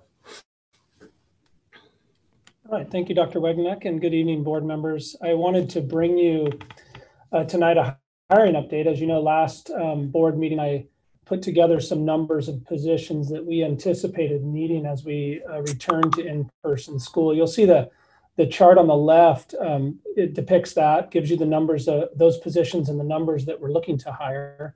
It really actually isn't a surprise at this point to have no one hired into those positions, because it's really not possible to do the recruiting, get the applications, do the interviews, and then get someone cleared and actually hired. So that's not too alarming, but I did also include here a graphic that demonstrates our current applicants for those positions. And so you'll see that there's not a lot of applicants for those positions. That isn't actually surprising to us, but we did expand our outreach for these job postings beyond what we normally do, which is EdJoin and our website and internal job boards. And so to be more aggressive with our recruitment efforts, we posted at all the college job boards. We had a print ad recently, and it's still running in the Independent. We posted on social media. We have a posting actually in Craigslist, and we've pushed out a job flyer to our labor partners who have agreed to distribute those widely, and also to our principals, which actually for these positions that are part-time, 3 to 5 hours, the principals are a very good resource to shoulder tap people that they know in their school communities that might be interested in applying. They are short-term positions, so we do know that these are going to be difficult to fill, and for that reason, we are currently designing an alternative plan to make sure that if we don't fill every position, we still have the ability to get staff in the right places at schools in order to implement the hybrid model and all that we need to do in that. So I can bring more information on that plan as we develop it further. Another important point to make on the topic of staffing, though, is that we do expect official paperwork to come in from staff members by November 9th. And those staff members will indicate in that paperwork if they are not able to return to in-person work. And then that data will inform us on what our true staffing needs really will be as we return to in-person. And that's a hiring update. So I'd like to now turn it over to Ana Escobedo. Thank you, Dr. Becchio. So how exactly have we been able to accomplish all the many things you just heard about? As Dr. Wagner reminded us, it truly does take a village, especially when we speak of education. And we are so grateful to our reentry advisory teams who at each school site have worked in partnership with our principals to provide guidance and ensure that we get input from all stakeholders with weekly or bi-monthly meetings. And these meetings will continue, these teams will continue to meet until we get to our hybrid reopening. And they also not just provide input and perspective, but they also serve as our ambassadors for our school communities. And again, we are so incredibly thankful to them and for their time and for their patience with us, because it really has been a team effort as everything is in education. And we look forward to continuing to hear from those teams and all of the unofficial teams that are convening at the school sites. So to talk a little bit more about that communication and how that's happening after those teams convene, I'm going to hand it back to Sean Carey. Thanks very much. I just wanted to emphasize here the variety of methods by which our principals are reaching out to connect with families, students, and staff. We're very appreciative of our principals' efforts, both push and pull communication. We've developed tools such as pre-recorded videos, FAQ documents, other resources on both the district website and through school websites that are more static and that families and staff can return to again and again. Although, as we've said tonight, we always need to make sure we're making updated information in those tools, but also all of the real-time opportunities, whether it's through coffees with the principal or meetings that folks can sign on to have Q&As after they've viewed webinars. I see the principal Zoom chats there. And that's all in addition to the formal governance structures that help support ongoing parent engagement. You'll see several of those listed here as well. So thanks very much both to our principals and to their respective school communities for continuing to engage with us in two-way communication as we educate and keep everyone current and informed about our planning, and as we continue to take from you your input. And with that, I'll turn it back over to our superintendent, Ms. Maldonado. Thank you, Cabinet and board members. That ends our presentation. I know that we're turning over to public comment, and then we'll take your questions. Thank you to the team, and we'll turn it over to public comment. I want to make one comment about public comment. I've gotten some questions. How do people get selected for public comment? There is no selection. All are welcome. So we do not screen or handpick or anything like this. It's just people who sign up. So with that, I just will turn it over to Ms. Trujillo to welcome our public comment speakers for this agenda item. After we're done with the reopening plan discussion, we will go to public comment on non-agenda items. But again, there is no screening or selection. These are just anybody who wants to speak is given the opportunity. Thanks so much. Thank you, President Capps. Good evening, members of the board. We have 10 speakers for this item. I will call the first 5, Sanita Beal, York Shingle, Caroline Hera, Charity Dubberley, and Virginia Alvarez. I will start with Sanita Beal.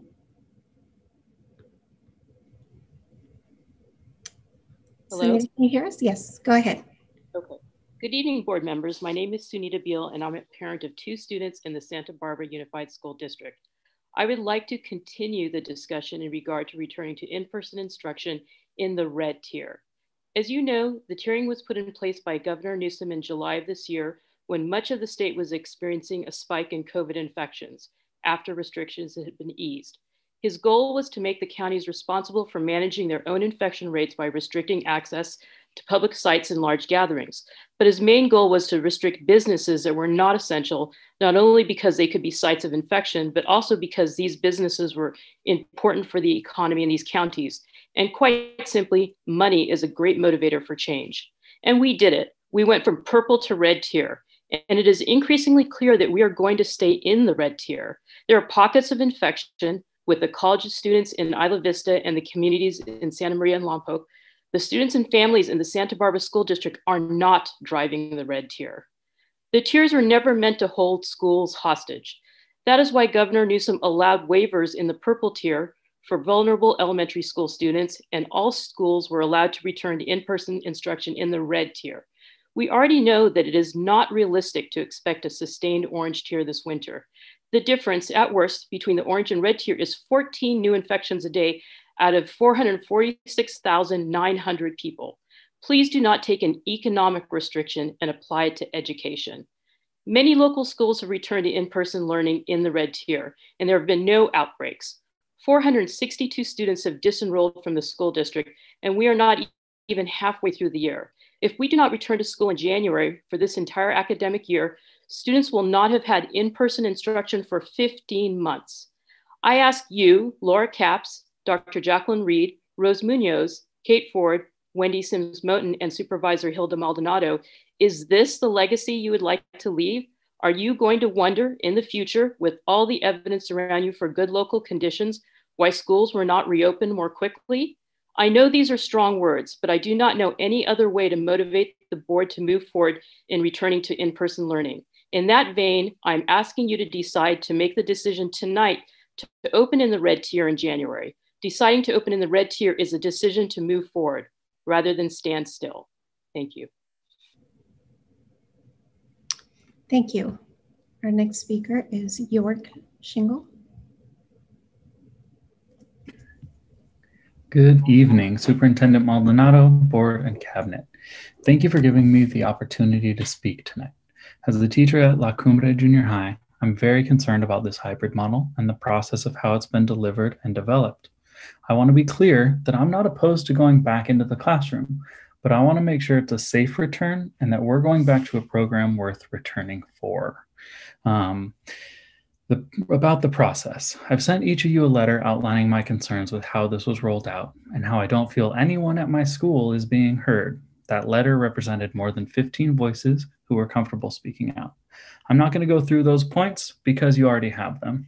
One thing I would like to add is that I keep hearing from people in this meeting, we kind of have to take things day by day and that things are changing all the time. Yet in the district's timeline, families have to decide next week, which is an election week, an election that's going to be very difficult for a lot of families, what they're going to be comfortable with 2 months from now. That's unrealistic. Next, I want to talk about the schedule. I'm not going to sugarcoat it. This schedule is a nightmare. Splitting the junior high into separate block quarters is incredibly difficult to manage since student schedules are already set. My students in math support class might be currently enrolled in their core math class for the quarter, but they might not have it till fourth quarter. So my students in the same class are going to be in dramatically different parts of their learning journey. In addition to figuring that out, I'll have some of them in the classroom and some at home. And I'm supposed to develop a rigorous expectation for them.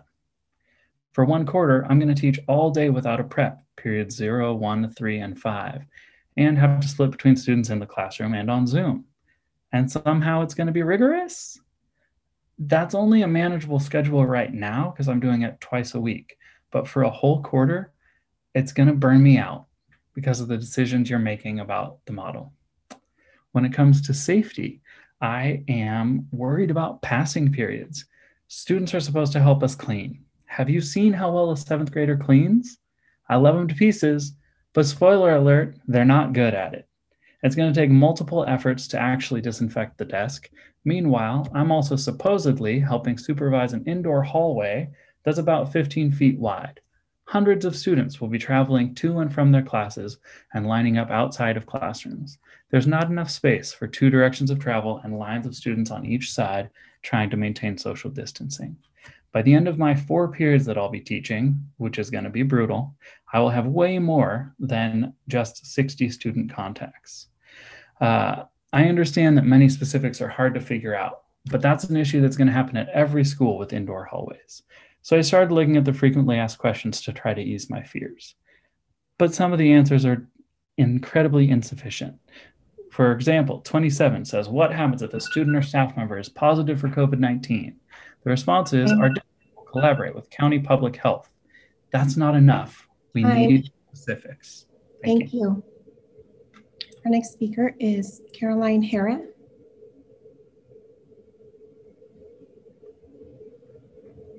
Caroline, can you hear us?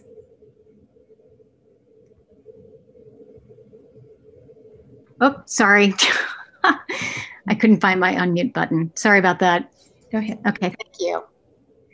Yes, good evening. My name is Caroline Hara, and I'm speaking tonight both as a parent of a 7th grader and a senior, as well as the founder of SB Plan. Thank you, all of you, for your service and dedication to our children. It is clear that you care and that you are interested in understanding the myriad issues impacting families. I also appreciate those of you who have taken the time to speak directly to the parents on the SB Plan Facebook group. You might have seen today's News Hawk article in which I am quoted. I'd like to take this time to reinforce and clarify my message about the hybrid model proposed. SB Plan was formed 3 months ago to represent the diverse needs of Santa Barbara's families, teachers, and schools faced with the uncertainty and challenges related to COVID.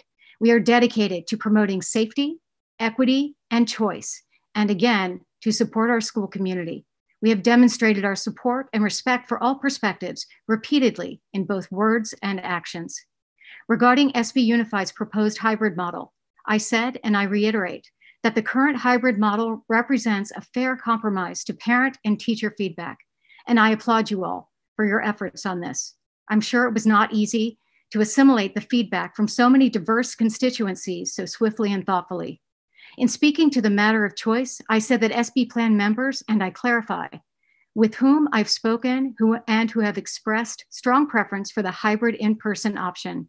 They generally feel that it is safe to return to school in the red tier based on the proposed model and safety procedures developed by district leaders and staff, and that such a plan should proceed in January, even if we are still in the red tier. I did not say, nor do I believe, that anyone should be pressured into opening school as soon as possible or going back to school in general. However, school is currently operating in the red tier throughout Santa Barbara. For families who prefer that choice, a January start is reasonable.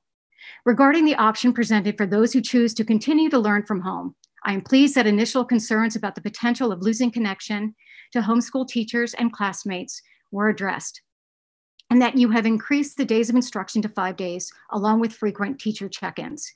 Many with whom I've spoken, parents and teachers, are pleased with the new model.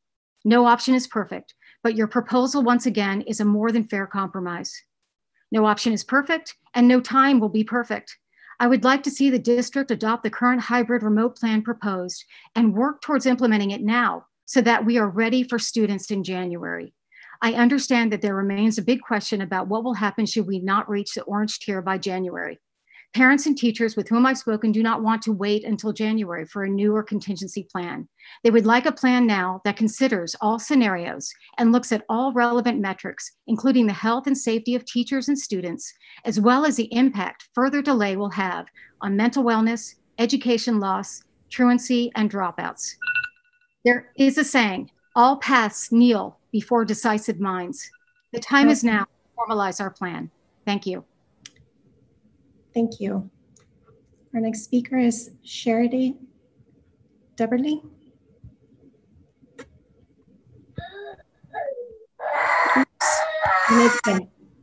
My name is Charity Dubberly. Thank you for the opportunity to speak, and to the teachers and schools for their ongoing hard work. I am a parent of a first grader at Washington, and I have 3 requests. First, please allow teachers to meet with small cohorts of their students outside throughout the week, starting now.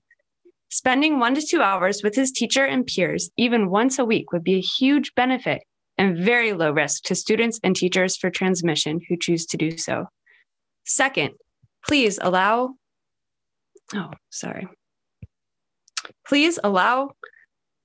schools to open in the red tier in January as permitted by Governor Newsom. I feel that the safety measures of mask wearing, social distancing, and the hygiene measures in place at the schools will be effective in the red tier. Lastly, if the county is not in the red tier on January 19th, please provide parents with options other than 100% remote learning via Zoom. Right now, our only choices are full remote learning or to leave the school. We need to be working towards getting children off Zoom and more opportunities for in-person learning. This could be through an asynchronous learning agreement currently not offered, where parents can choose to reduce the amount of time spent in front of Zoom and instead allow children to work with an adult offline under their teacher's direction. This would give parents more choice for their child's education within the district. Our family has worked very hard to keep our kids off screens for most of their lives. And while remote learning is working fairly well for us, I feel the current model is requiring far too much screen time for young children. Thank you for your time. Thank you. Our next speaker is Virginia Alvarez. Yes, hi, good evening. Board members, superintendent, cabinet members, and member of the public. My name is Virginia Alvarez, and I'm a candidate for the Santa Barbara School Board. I'm here to thank the Santa Barbara Unified teachers and staff members for their work and efforts to organize remote instruction and towards the reopening of schools. I know from experience the work that this entails. A special thank you to the care professionals that are working in person with the small cohorts at the schools, the facilities and maintenance staff, the food services members, and the clerical staff that are working at the sites. Thank you very much. I am grateful for your work. I see you and I appreciate you. Buenas noches a todos. Soy Virginia Álvarez y soy candidata para la mesa directiva. Aprovecho esta oportunidad para darle las gracias a los maestros y otros empleados del distrito escolar por sus esfuerzos en organizar la instrucción remota y para abrir de nuevo las escuelas en un futuro cercano. Yo sé de experiencia el esfuerzo que esto requiere. Gracias especialmente a los ayudantes de maestros que están trabajando con grupos pequeños de estudiantes en las escuelas. Gracias a los empleados de oficina, mantenimiento, los conserjes y de servicios de alimentos que han trabajado continuamente en las escuelas. Les agradezco mucho y los aprecio. Gracias y buenas noches. Thank you and good night. Thank you. Our next 5 speakers are Charles Clow, Ivan Janov, Elrod McLaurin, Jake Marciak, and Karen McBride. And Charles Clow, go ahead. Good evening, board members, district cabinet, superintendent, and community. I'm speaking tonight to provide a teacher's point of view on the proposed hybrid learning schedule. I'm a teacher at a high school in the district, and having reviewed the proposed schedule, I'm noticing some of the same issues that Maya and Yaritza spoke to at the beginning of the meeting. I'm going to speak on issues more pertinent to teachers, but I'd like to say at the start that, like board member Reed said, it's encouraging to see student activism and student voices, especially in such challenging times. More germane to tonight's agenda, though, is this specific schedule, which simply put, isn't feasible. Differentiating over Zoom is challenging enough in a fully remote model. Asking teachers to differentiate over Zoom and do so in the classroom simultaneously is not a realistic expectation. Further, I'm not sure the community knows how difficult this ask is. I'm one of 10 people speaking tonight, which tells me that the community is either confused or undecided about this schedule, which is concerning given next week's impending deadline.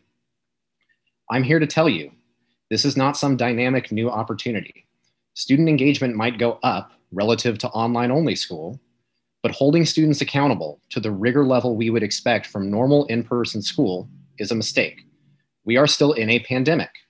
Some projections show that by our proposed hybrid reopening date, as many as 400,000 Americans could have died from COVID-19. The trauma for that staggering loss of life won't be solved by having students attend in-person school twice per week.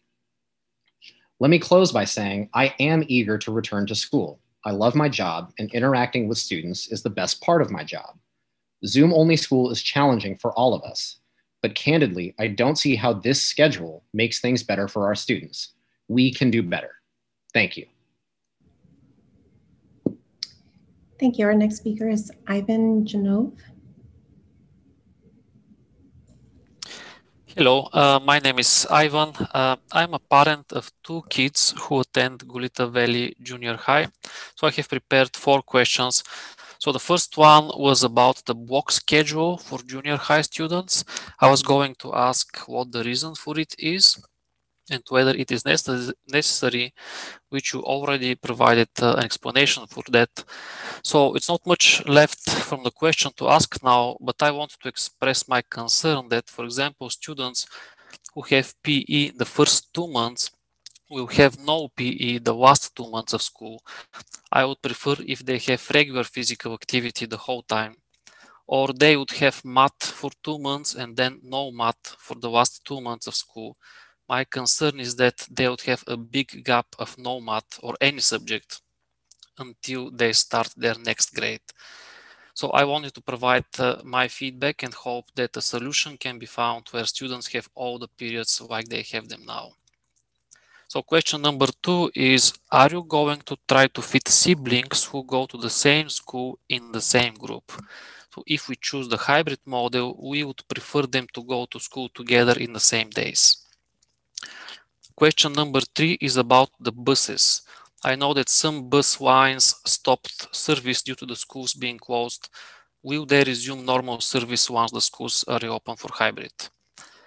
And question number 4 is, so the FAQ mentions that in limited cases, teachers would be at home while the students would be at school.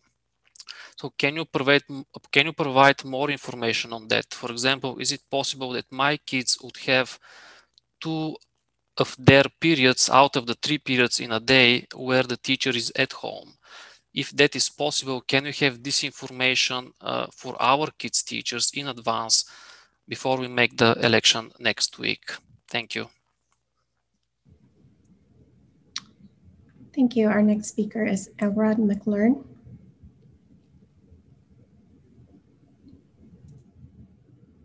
Hello. Go ahead. Good evening, board and community members that are tuning in. I think for starters, it is wonderful that we have such a big parent, community, teacher involvement in this whole issue. And I see that that has really brought us to the place where we're at now. There's a ton of work that needs to be done, and we're not there yet. But it's encouraging to me to see all the parents and the community members that are involved in this process. But I will say what we need to do is, it's as what we're seeing with our metrics, it's probably not likely that we will be open or we will be at the orange tier come January. And are you current board members willing to commit to opening in the red tier? According to the science, according to the state health department, according to our county health department, we are allowed to open now in the red tier. And it seems like we will be there in the red tier coming up in January. So can we have a committed plan to open in the red tier? Because as we've talked a lot about in this meeting and we heard earlier, a lot of the mental health risks, the disparities that are happening, parents and families that are leaving the district, which is increasing the inequalities among the learning of our students and those families. So we need to have a commitment to opening regardless of what tier we're in as allowed part of the state in January. Thank you all for listening to me, and have a good night. Thank you. Our next speaker is Jake Marciak.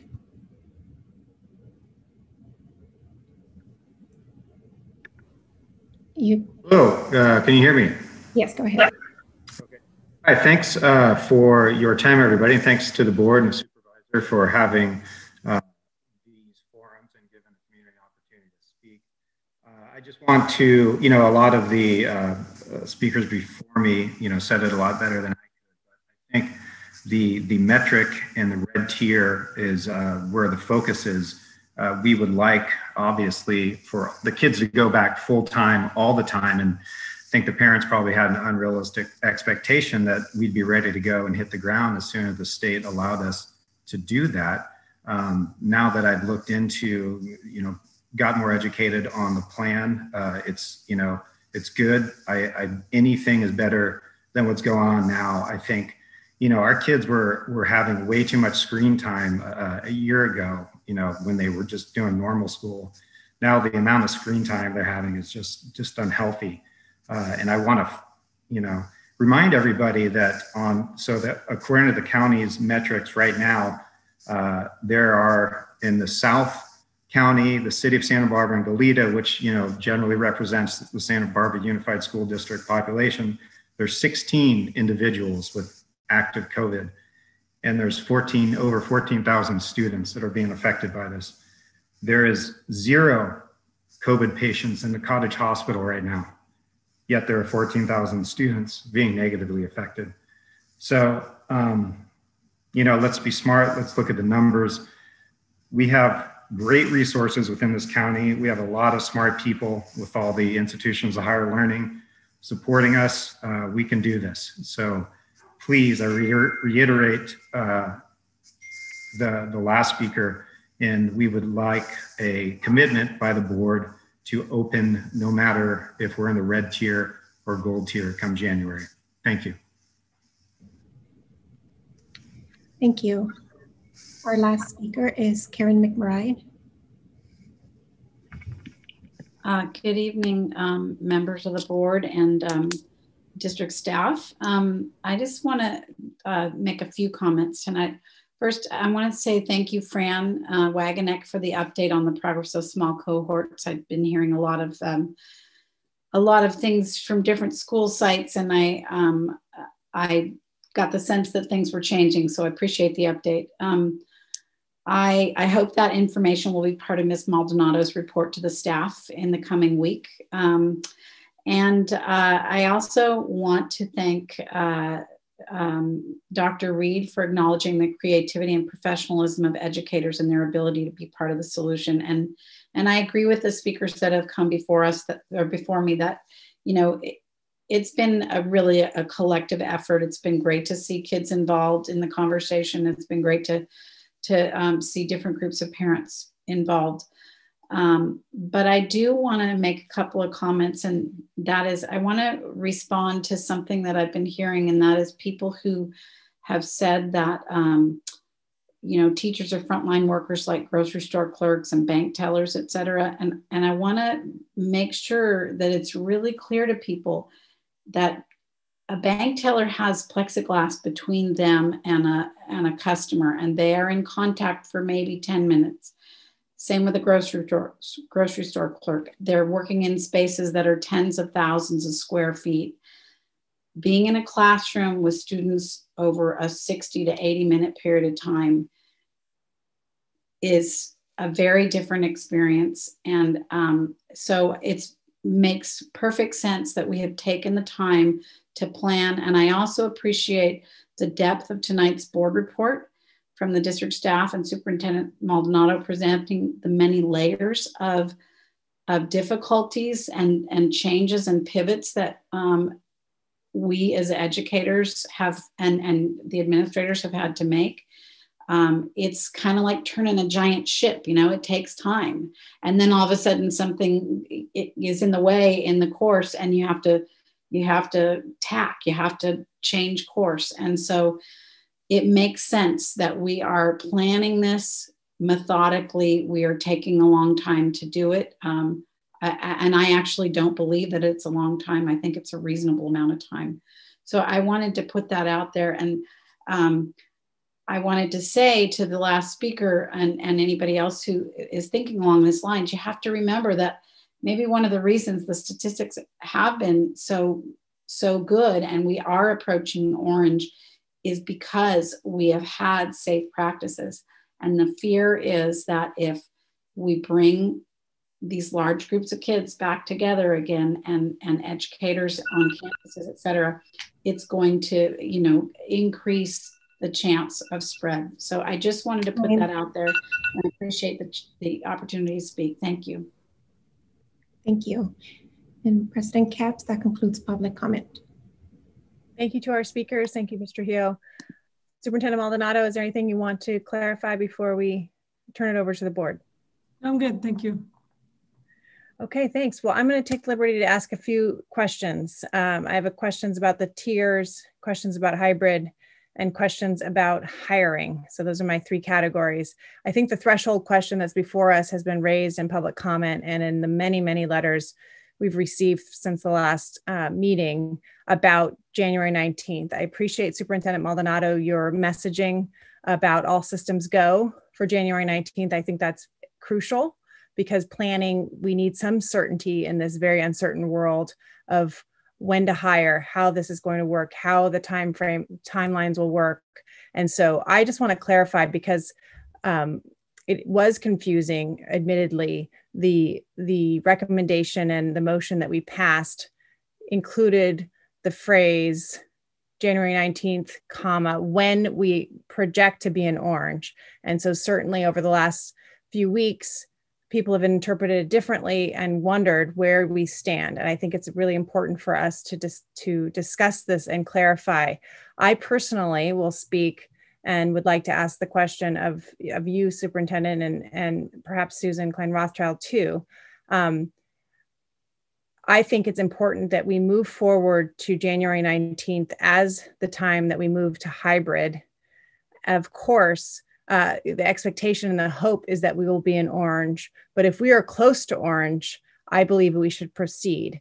We should also, of course, as we can reassess, but I don't want that reassessment to hinder any of the planning. So again, I appreciate this all systems go mentality because we need that. And you all are working hard, but we need to have these timeframes, have a deadline, have a goal. And so moving forward with a January 19th hybrid approach is where I am.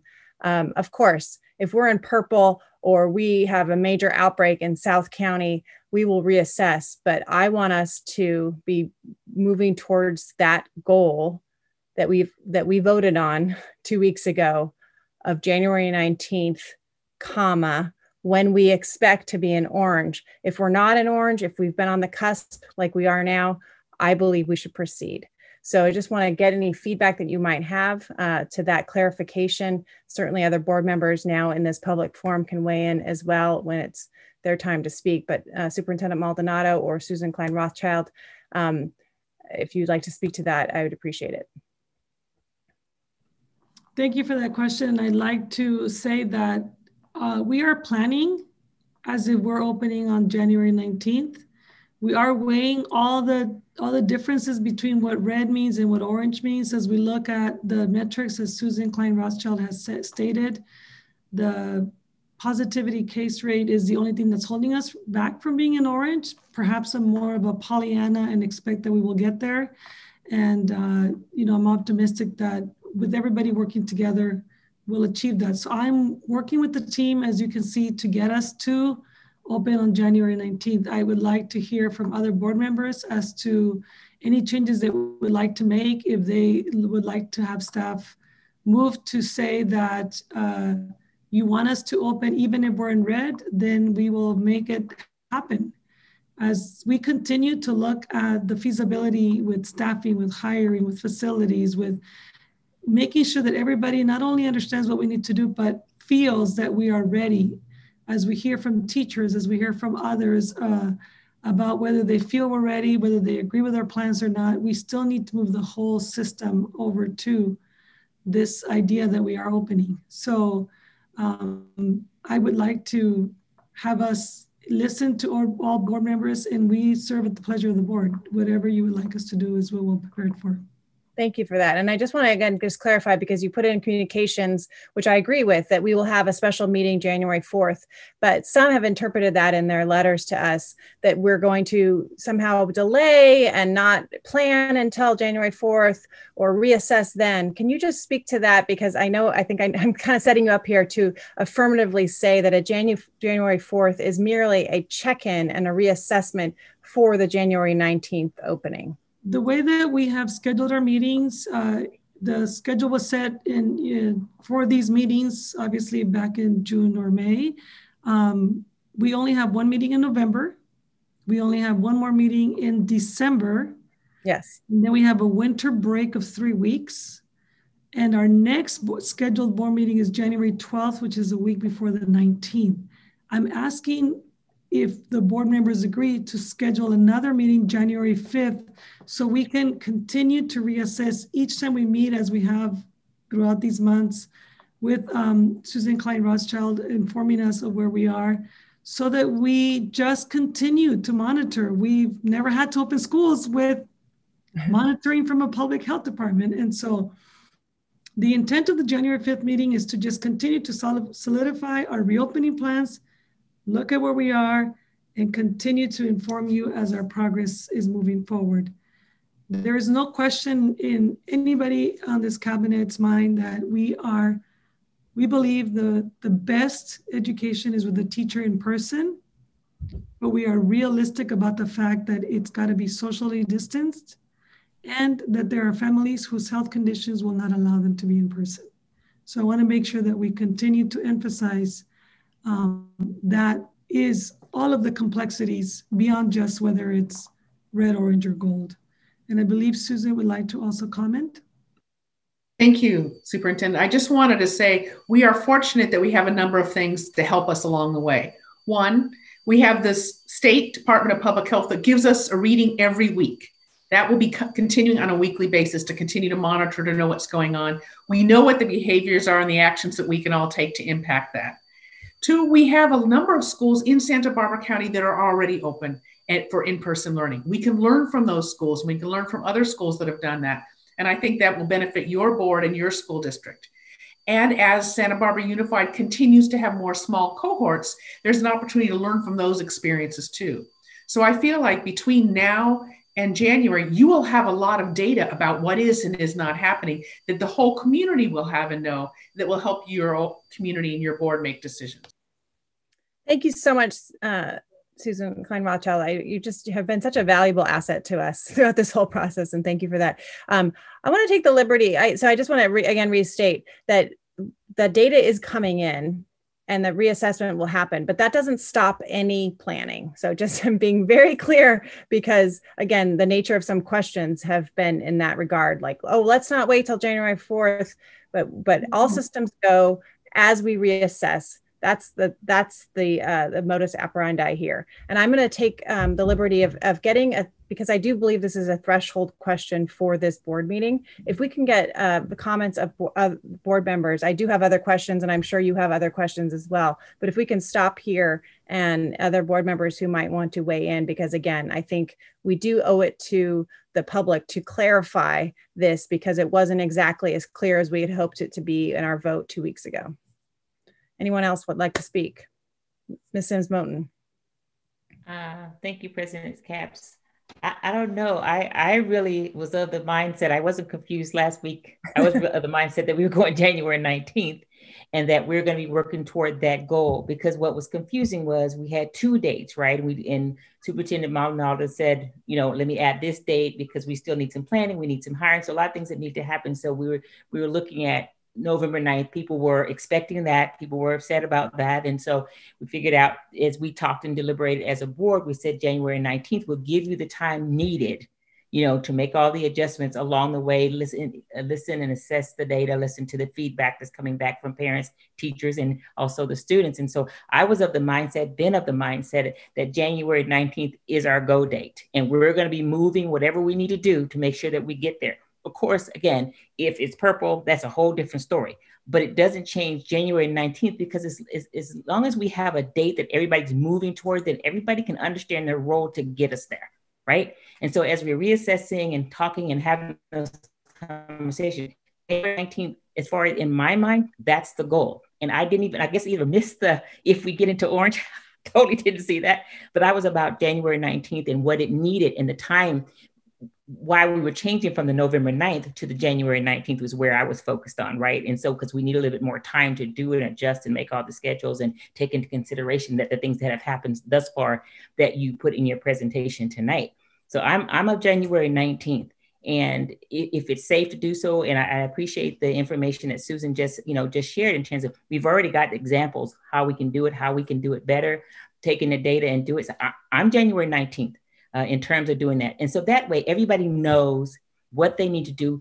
Parents can make their decisions in terms of, they know it's January 19th, that's where we're going, and they can determine if they need to come back, based on their individual decisions and, conditions to do so. Teachers now know it's it's January 19th. We know what we need to do in terms of that. And we need to have that clarity. And I appreciate you, President Capps, keep, reiterating.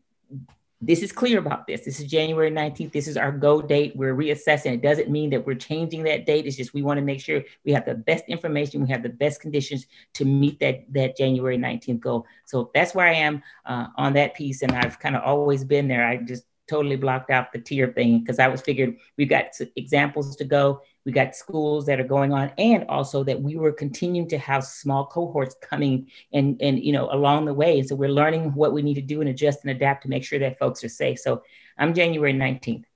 Got it. Thanks, Ms. Sims-Moton. Dr. Reed. Thank you. And yes, I will speak to this. I'm on the same level as you, Ms. Capps, and as Ms. Sims-Moton. I assumed January 19th was the day that we would be launching the hybrid model. The fact that our parents have the options to make choices about that model and have it laid out, though I have many questions, that they have the opportunity to have it laid out and see what those options are for their families and for their students is crucial, and that's what we have. So in my opinion, January 19th is where we should go, that we should be strategic in all of our efforts, like really thinking ahead in terms of staffing. I think we should have staffing on the bench waiting to be prepared. I don't think we should wait until, January 4th to hire people. We need to just be proactive, and I have questions and ideas about that. So to just, stop, because I know everyone wants to speak about it. Yes, January 19th, move full speed ahead, carefully and methodically. And as you've mentioned, if we go into purple, then I don't know. Actually, that's a question for Ms. Klein Rothschild, if we were to go into purple in January, and because you have said that once we make the decision to go hybrid, that it wouldn't be that we would go back to full remote, that we would do more larger extensive testing and more and different types of testing to eliminate and to rid the chances of more breakouts. So I would like to just ask you, if we were to go in purple in January, what would that do to our opening in a hybrid model? The State Department of Public Health has been clear that if you've already had in-person learning, whether that be hybrid or full-time, you may continue if we go back into purple at that time.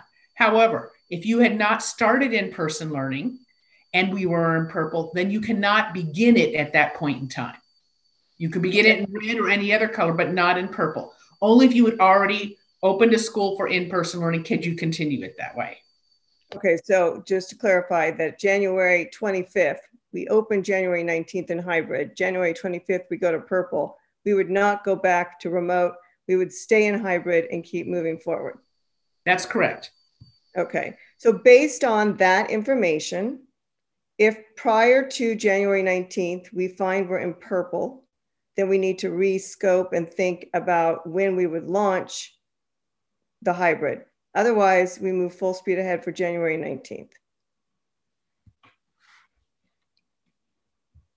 Got it. Okay, thanks, Dr. Reed.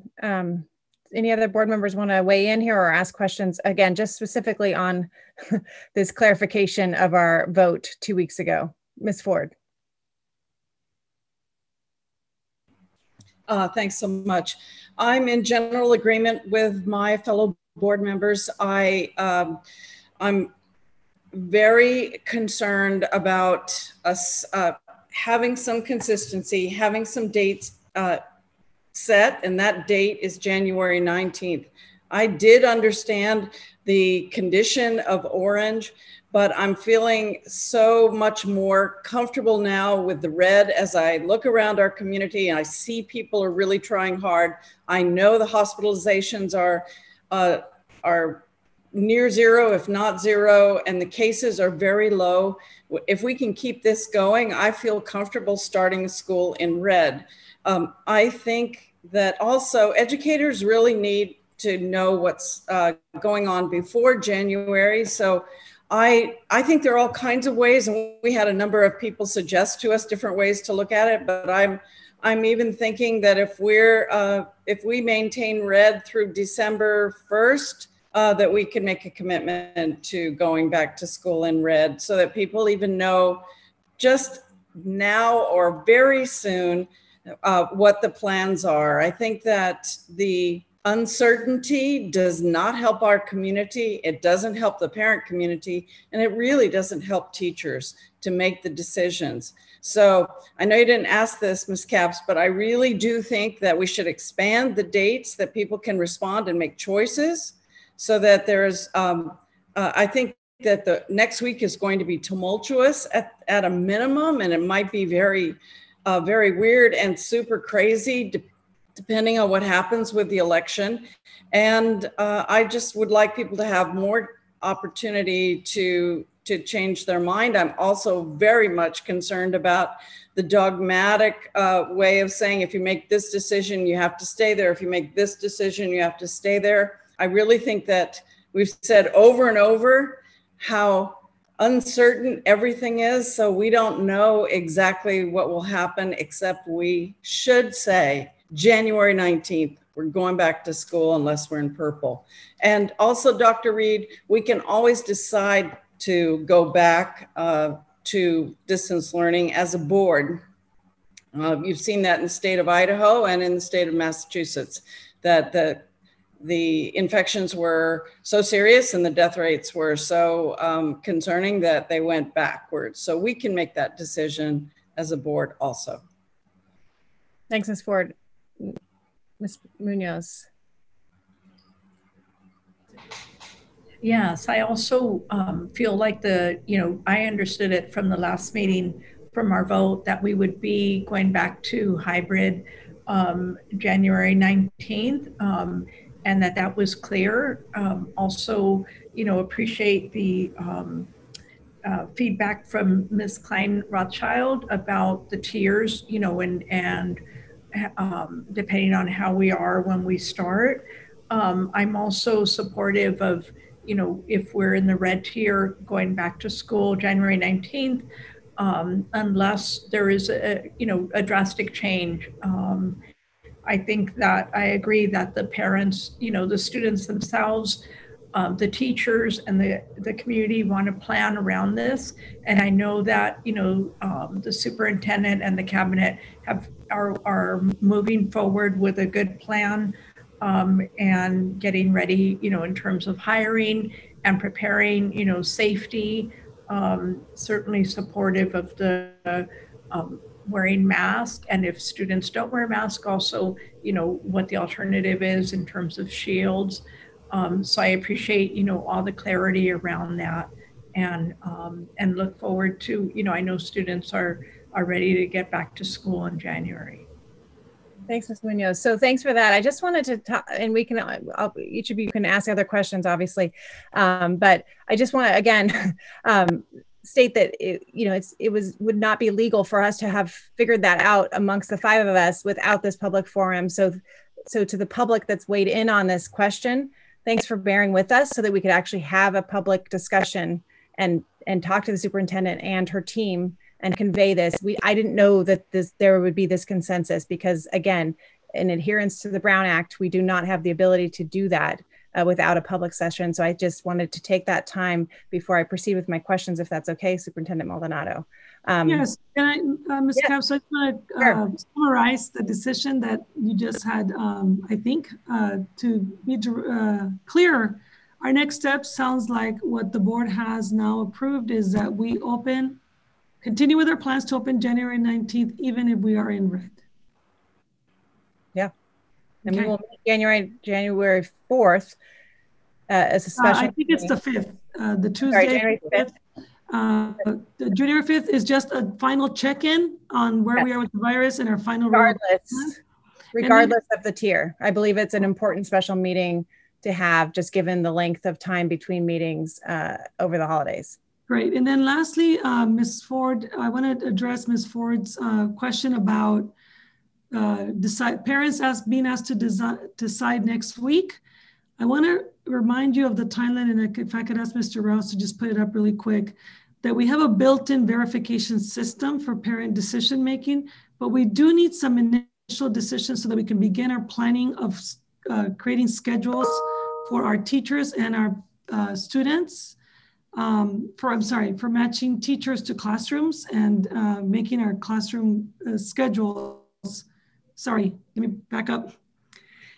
We will have a built-in verification system the days of November 12th and 13th, leading up to us then creating the master schedule where we match teachers to parent choices to group A, B, or C.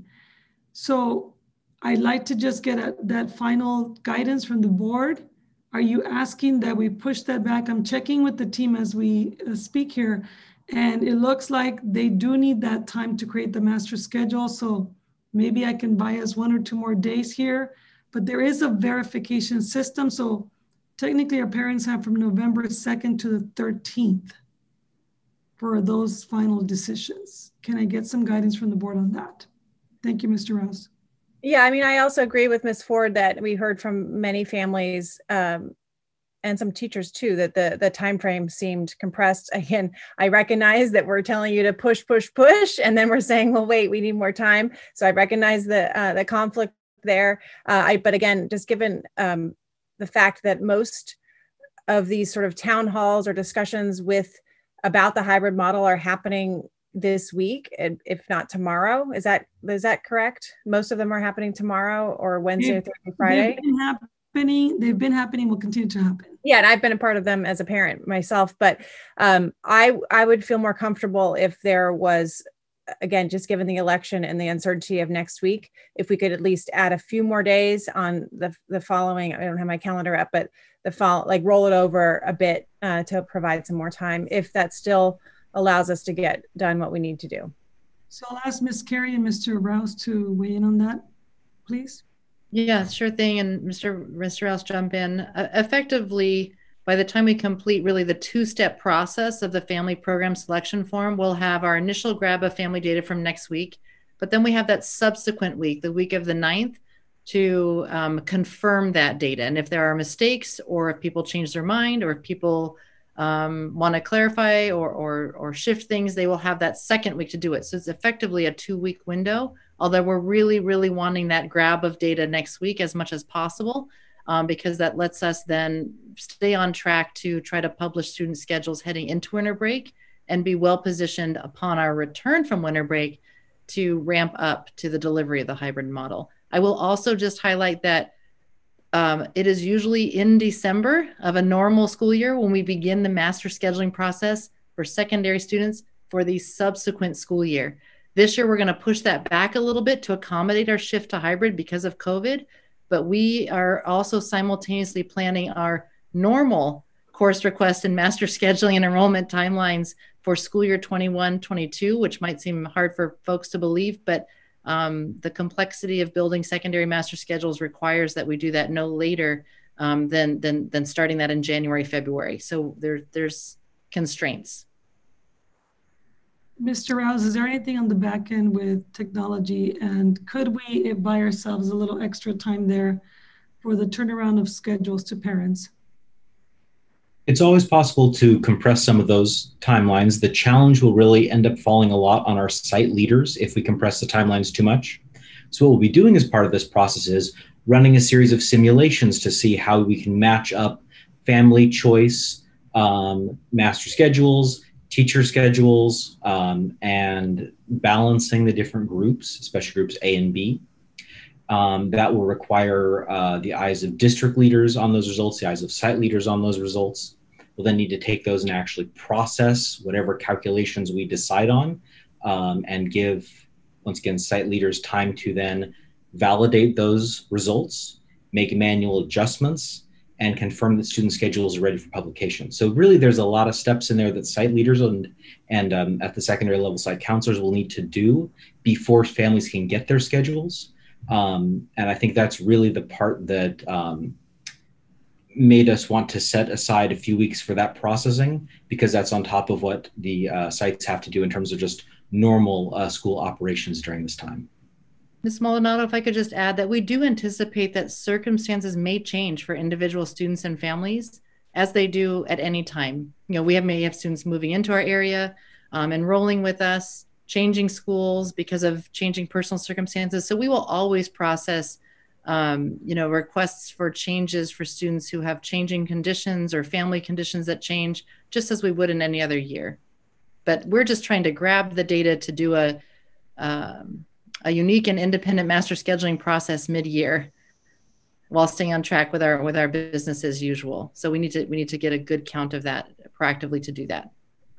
Thank you, Ms. Carey and Mr. Rouse. So board members, I believe that the planning of the week of this, I'm looking at my calendar, November 2nd to the 6th, capturing parents' initial requests, having the team have a chance that following week, which has a holiday, as you know, November 11th is Veterans Day, so everybody's off that day, turning around the data that Thursday, November 12th, so that parents can have a chance to verify, change their mind, ask more questions, so that by the week of November 16th, we can have the creation of the master schedule.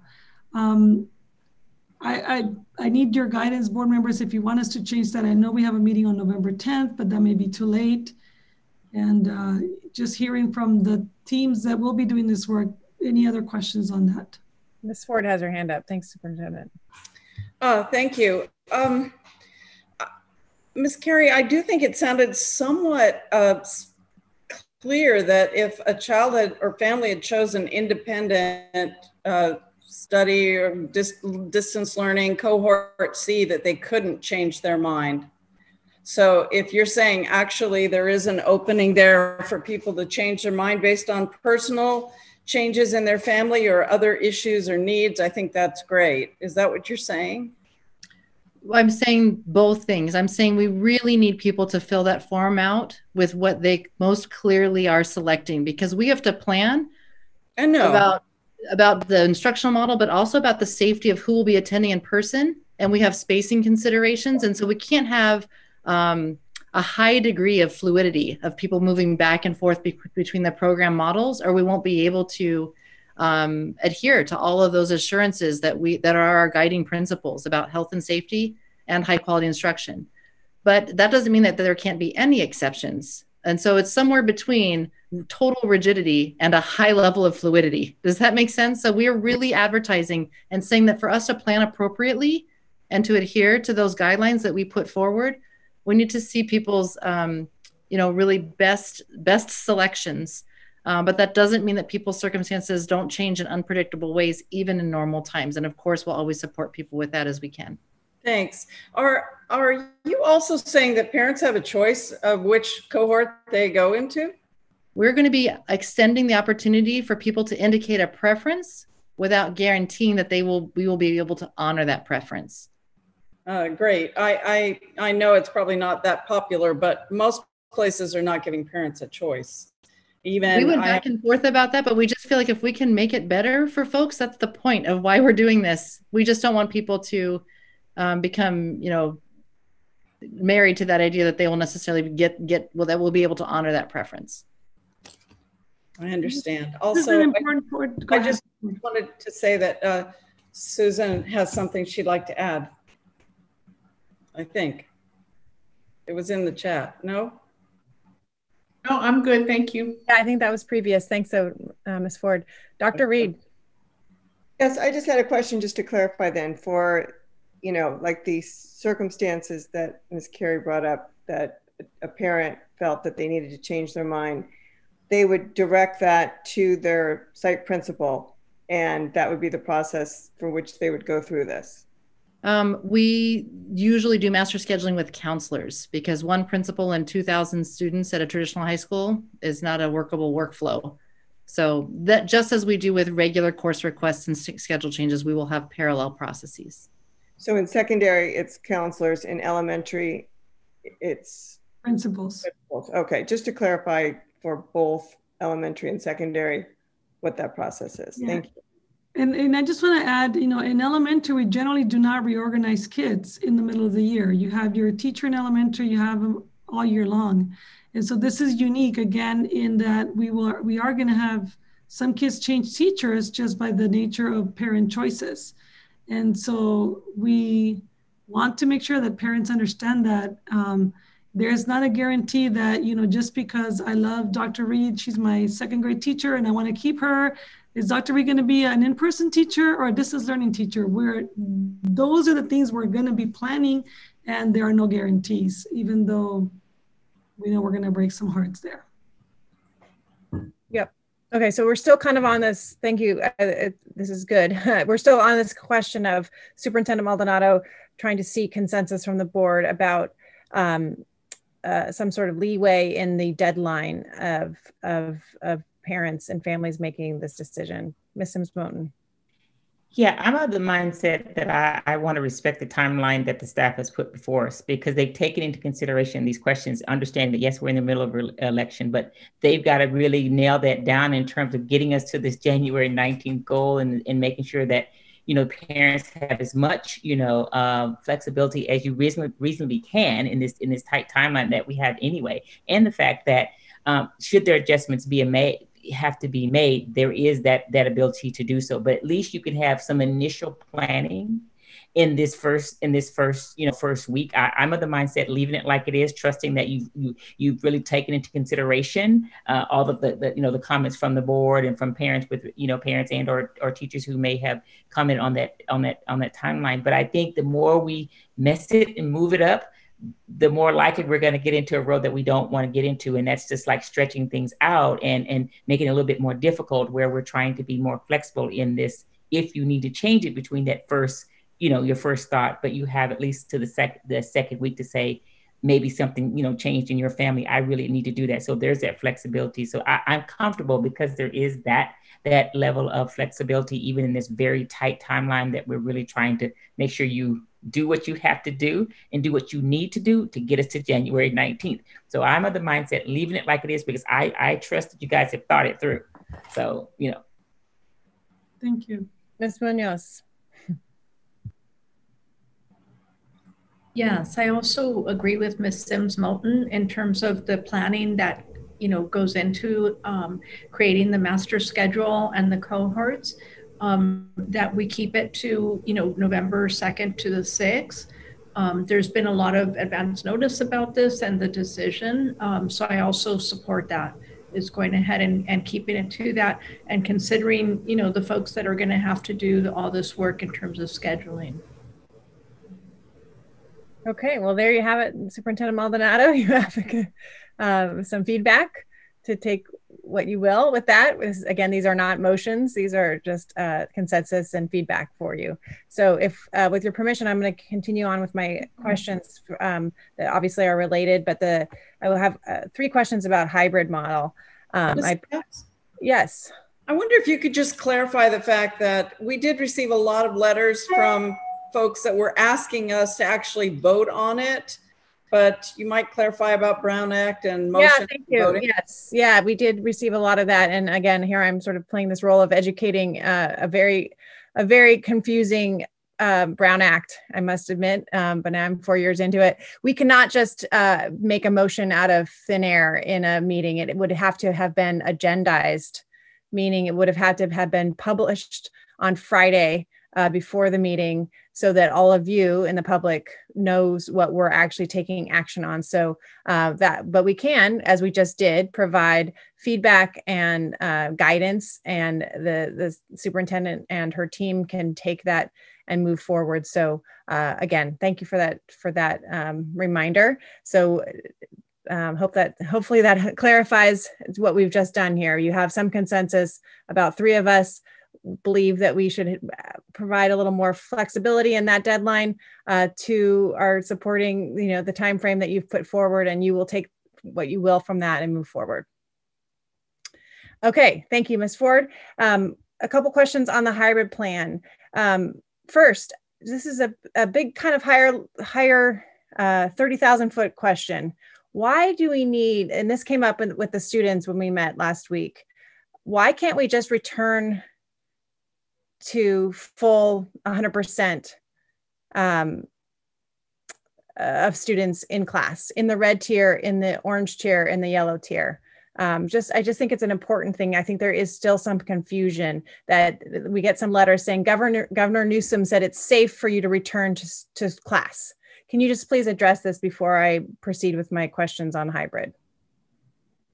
So the reason we need to do a hybrid model at a very high 30,000 foot level is that social distancing requires us to have less children in the classroom than we normally would have.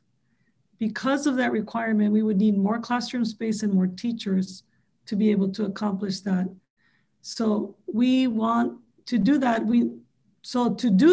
To meet the requirement of social distance, we have to split the school in half, bring half at a time, so that we can follow that guidance. And that is until the white level, is that correct? So it's not even, I will turn to Susan Klein for that question, yes. Yes, we should expect that students and staff will be wearing face coverings and having physical distance requirements for as long as this pandemic continues. And that's probably going to be for a long time, quite honestly, until we have a vaccine that's largely distributed. So even if we go down in tiers, we expect physical distance and we expect face coverings to continue. Thank you very much. Okay. Can you please elaborate on, this is a question I have received multiple times from teachers and parents and some students, the cohort C, this independent model. I learned more tonight with the presentation, the way that it was described, but can you explain the interaction between students who choose to do distance learning and those cohorts. So I understand that they would be part of the Wednesday. Can you just unpack that a little bit more, either Ms. Carey or Ms. Escobedo, for families? Because I think this is such a crucial decision for people to be making who are not quite sure if families, that if they want to keep their child in cohort C, which is distance learning, what will the interaction level be with the classroom that is in hybrid, the cohorts that are in hybrid? I'd like to address that question first, because I believe the elementary response is a little less complicated than the secondary. So in elementary, the C group will be very, very similar to what they are experiencing right now. They have their own class, they'll have their own teacher, they'll have their own group of students who they will be meeting with on a daily basis in distance learning online. For elementary, there will not be, because they will have an assigned teacher, a certificated SBU teacher, there will not be interaction with the hybrid A-B groups. They have their own interactions going daily, just like they have right now in distance learning. So there will not be any interaction, if I understood that. Not with the A-B groups, no, because they have their own class, their own certificated teacher who does the multiple subjects all day long. They don't need to interact with the other teachers. And can you explain that? Thank you. On the certificated teachers, because I've gotten questions about that. Why it has to be a certificated teacher? Can you just speak to the why that is? Yeah, of course, I'm all in favor of it being that. I just want to clarify that, because that question has come up a few times.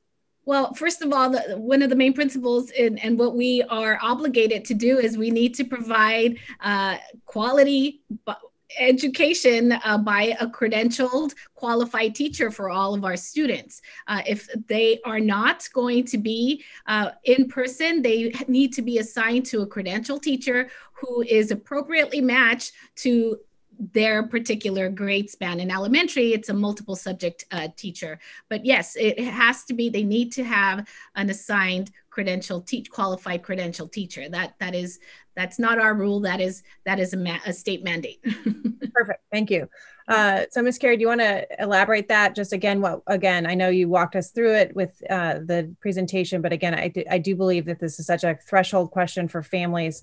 What will it be like if they choose to stay distance? And I think the original perception was that they'll sort of be out in the wilderness on their own, but can you please unpack that and describe that a bit more? Absolutely. It is different in secondary than it is in elementary. Yeah. And we made, based on a lot of feedback from our original proposals, we made the decision to not separate out the Group C students. Not that decision is also informed by the complexity of credentialing of teachers in the secondary space, which is again different from an elementary, where a teacher's credential is a multi-subject credential, a multi-grade credential effectively. So that means that in secondary, Group C students, or students who are doing 100% distance learning, are effectively embedded within the hybrid model. Mm-hmm. And so what I'll reiterate is that rather than saying a day in the life of a Group C student, I'll say a week in the life of a Group C student. What would happen for me if I'm participating in learning 100% of the time in a distance format is that every Wednesday, we'll start there because that's the most common ground, I'll be with my Group A and Group B peers with our teacher over Zoom. That will just be true. There'll be no difference between me and anyone else on those Wednesdays. Then 2 days a week, I'll be essentially doing whatever it is that the in-person students are doing who are having their at-home days, their 2 at-home days. So if there's a group of students, let's say Group B is in person on Tuesday and Friday, Group B will be at home on Monday and Thursday. So I'll be doing something very similar on Monday and Thursday to what Group B is doing. The other 2 days, I won't be able to fully simulate the in-person experience that Group A is having.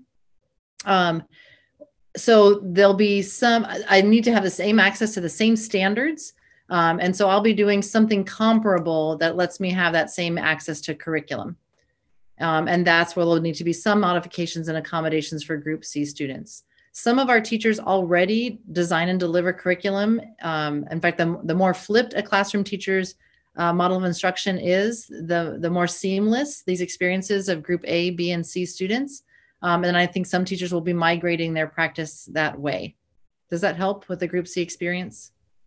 I believe it does. Yeah, thank you. I mean, again, just to reiterate, I understand the anxiety around this big decision. And so the more we communicate, over communicate, the better, but thank you for that. My last question on hybrid is there's been some teachers who have put forward a proposal about kind of teaching live, and some other families we've gotten some emails from to the board about the ability for teachers to be simultaneously, which I know is a huge charge, to be teaching on those remote students, but also in class. And if you could speak to that, I know that in the current hybrid plan that you all have developed, there's the ability for the teacher to do that in the morning, but it's basically a 30-minute time frame in which a teacher would be both speaking to those students in front of him or her, plus those who are remote. And I understand too, I've heard from some teachers how challenging that is to do that, and I get it. But can you speak to that plan and why, and what your thoughts are about the ability for teachers to, if they choose to do more of that, so that the students who are at home can stay with the class that's live as much as possible? Here again, it's a bit different for elementary than secondary. I'll go first this time and then kick it to Ms. Escobedo for her clarification of that piece. In secondary, what we are stipulating is that at least 20 minutes of every class period every day will be time when, connected through Zoom, the at-home students and the Group C students will be experiencing the same instruction from that live teacher as the students who are in person in the classroom with the teacher. Now, in secondary, we don't prescribe what part of the period that is. In fact, it will depend on the lesson that day, because there are, as we saw on the day of the live slides, there might be activities that better lend themselves to whole class experiences that come toward the end of the period or the learning progression versus the beginning. Or it might make sense that day, or most days even, to have a check-in more toward the beginning of the class period. But there will be at least those 20 minutes out of 80 where Group A, B, and C students will all be together, supported by video conferencing, Zoom. And what is also true in secondary and different from elementary is that teachers may do well beyond those 20 minutes. For example, if we want to have a Socratic seminar or some other kind of interactive experience that is collaborative or collective, we may be the whole period connected, the face-to-face group with the group that is at home. There are limitations, however, and this is important, and we're still kind of looking through that or working through our options. So students can be Zooming from home effectively in an unlimited fashion. We've seen that in distance learning, but there are some limitations to how many users can be on a campus and uploading video through Zoom simultaneously. So it turns out that hundreds of people can be doing that simultaneously, but at a high school, hundreds is not everyone, even as we cohort our groups and divide the student body in half. So we have to just think through the capacity of students who are in person on campuses to be able to access their at-home peers through Zoom. Okay. I hope that helps for secondary, and it is helpful here to parse out elementary and secondary for these questions. So Ms. Escobedo? Yeah, so for elementary, very similar to secondary. In the A-B groups, because half of the students will be at home, the check-in for elementary, for many reasons, including attendance, including the fact that we know that the little ones need a little more structured reminders at the beginning of the day to really get them motivated, get them started, because we really want to hone in and take that social emotional temperature, et cetera, et cetera. The choice that was made for hybrid check-ins, daily check-ins, is in the morning, first thing in the morning, starting off all together at 8:30. Now, just like in secondary, if the teacher decides, later in the day that they want to do small groups just like we would in any normal circumstances, and they want to have their students that are present working in small groups while they pool a small group online, they absolutely have the choice to do that. But the structured daily check-in, for all the reasons mentioned, is set for the morning. Okay, thank you so much for clarifying that. Dr. Reed, did you have a question on this point? Yes, I did. I just wanted to follow up with, what is the opportunity if there is an elementary teacher that wants to pilot this opportunity, let's say in doing what was brought up here, really combining hybrid with remote on a larger scale. So in other words, not just the check-in period. And I'm just curious if there's professional development for this. I mean, is there an opportunity for teachers to choose this as a model, even though this has been situated in this more structured format? Dr. Reed, I think if we were to, and Mrs. Gavilia, you can jump in after me. If we were to do something like that, we would have to announce that we have a pilot program that's a little different so that parents may want to opt into that. That would take us an additional time for planning. So I'd like to have us think through about that and maybe get back to you the next time we meet on that question. Thank you for clarifying that. Thanks, Dr. Reed, for that question. I do want to say that I'm not, as much as I'm glad to hear that there's this flexibility. I also understand that there's pressure on teachers, so much pressure to learn so many new ways in which this environment. I mean, just right now, I'm, engaged in this meeting, and my son just came in to say goodnight, and I got flummoxed. So I understand. I as much as I am happy to hear that there is flexibility for those teachers who really gravitate towards being able to do both at the same time, I have a lot of respect for the challenges that presents to teachers.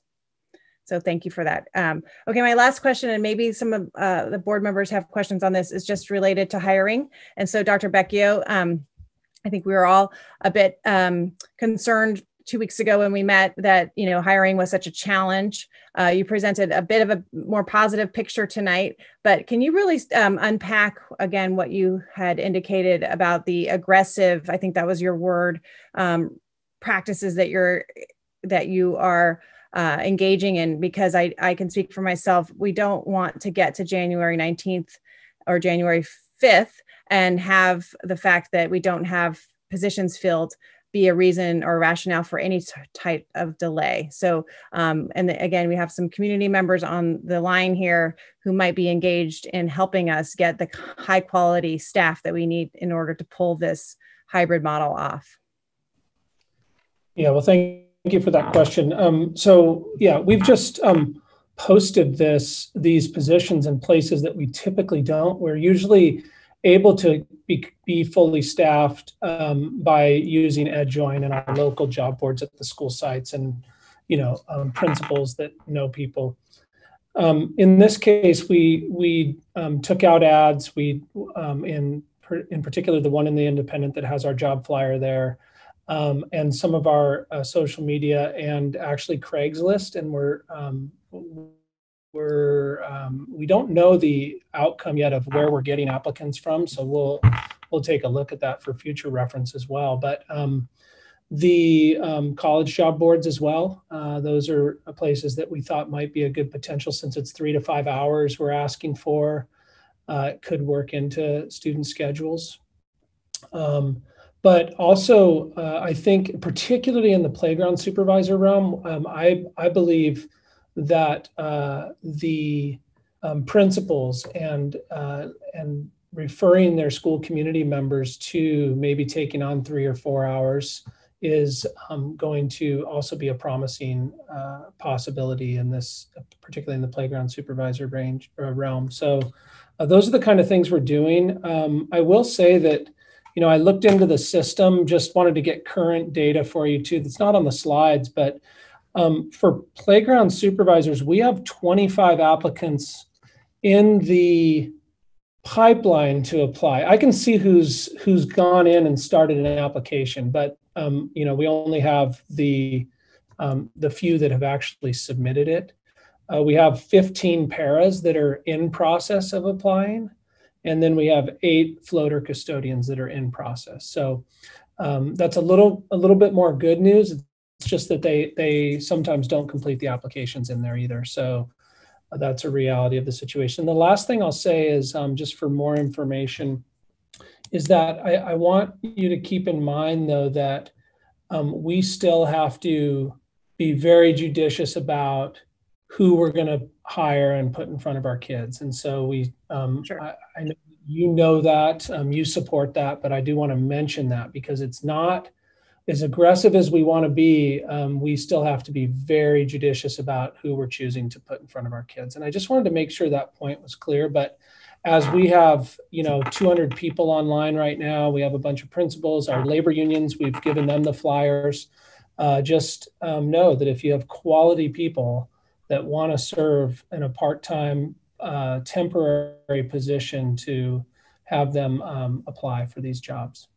Hope that answered your question. Yeah, absolutely. I would just add again, to reiterate, I just don't want the hiring to slow us down in any regard. So if it takes a recruitment firm or reassigning, that's your job, but I am supportive of more resources, whatever it might take, because this is such a priority. And so I'd ask too, if we could have a weekly update about how hiring is going leading into January. I think that'd be very helpful for the board.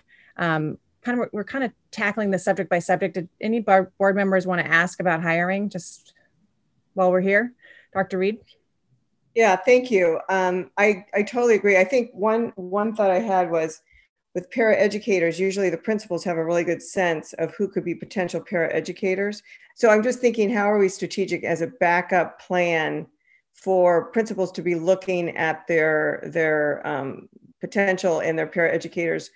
And also in terms of playground attendees, is this something that we could have training already? There should be some sort of training or plan that if we don't have that staff, that there is a training that's in place that parents could go through, or volunteers who would need to be obviously fingerprinted, but also to have some sort of strategic backup just so that we have people on the bench. I agree with Ms. Capps. We don't want to be not moving forward on January 19th because we don't have this taken care of.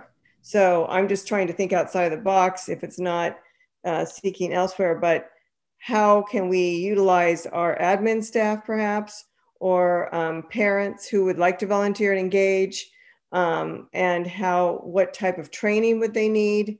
And what would that processes or protocol need to be in place to ensure that we're getting, obviously the right people in the classroom or outside in the yard, right? During lunchtime and such.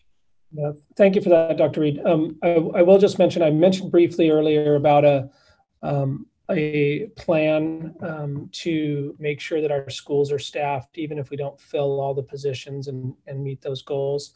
I was not ready with that plan to present it to you, but it just needs a little bit more work, but it does, I do have a tiered alternative plan that I'll bring. Some of these ideas you're mentioning you will see that emerge in our plan, so that each site has a playbook, so to speak, of when they're short. Because remember, even if we have the positions filled, we may have staff members on any given day at any given school that are out because of symptoms.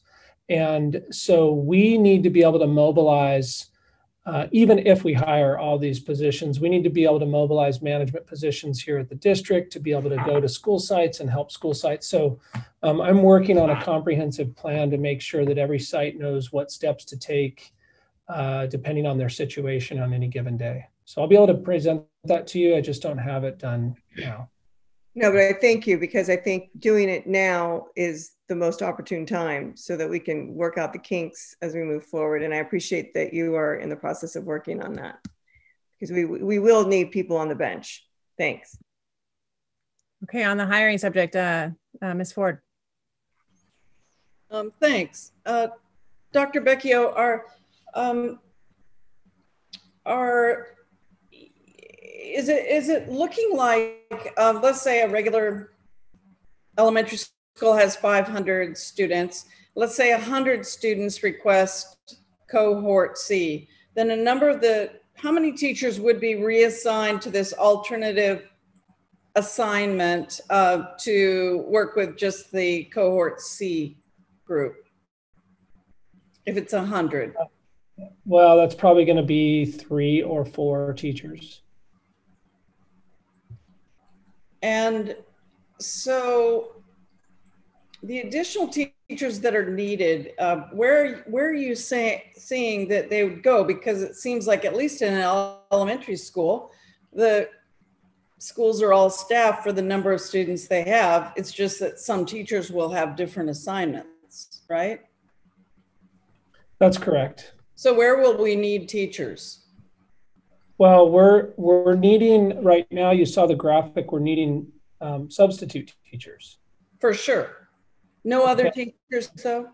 Right, but the hybrid model, and this is one of the big considerations of answering the students' questions that came to you as board members, and that is, why can't we just go back full in person? And to do that. Yeah, so to do that, we would need to hire more, significantly more teachers. When you go into the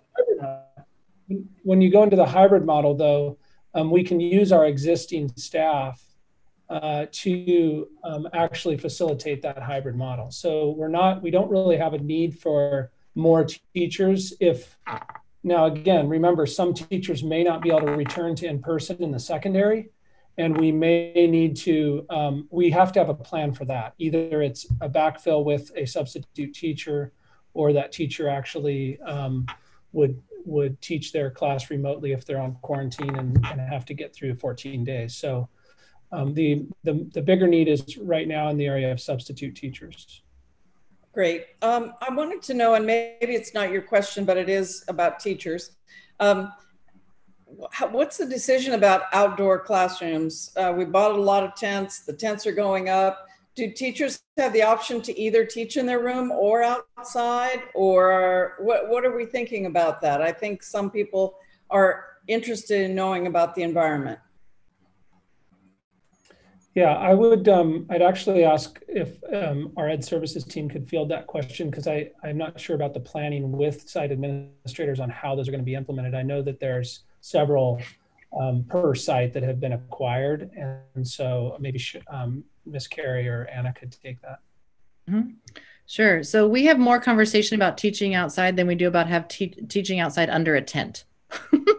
So there's a lot of spaces well, our campuses are very different, as you know, but there is a lot of outdoor space on most of our campuses.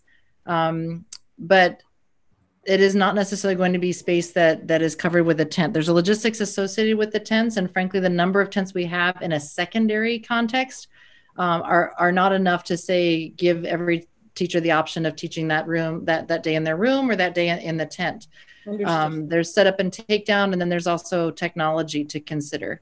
So tents are not so much the solution for secondary particularly, I would say, but that doesn't mean that outdoor learning in the outdoor setting is not something that I think we're going to see commonly. That's a big part of a lot of conversations. And there are a lot of spaces in secondary that lend themselves to that, courtyards and amphitheaters and those kinds of spaces. It's true. We have a lot of areas with trees too, and great seating spaces. I think that's it for me. All right, we're kind of doing this topic by topic a bit. So we're sort of on hiring and now also outdoor. Wendy Simpson. Hi, thank you. I'm just going to go thinking outside the box on the hiring pieces. You know, as through COVID, a lot of early care providers or child care providers weren't able to really reopen their businesses. And so we might reach out to the early care. They might be able to support us with playground, and even perhaps even paraprofessionals, not knowing what they had prior to opening up a child care center. So that might be an option also to look at in terms of folks. They've been fingerprinted, all those things that are already taking place that you have to do that might help us as well.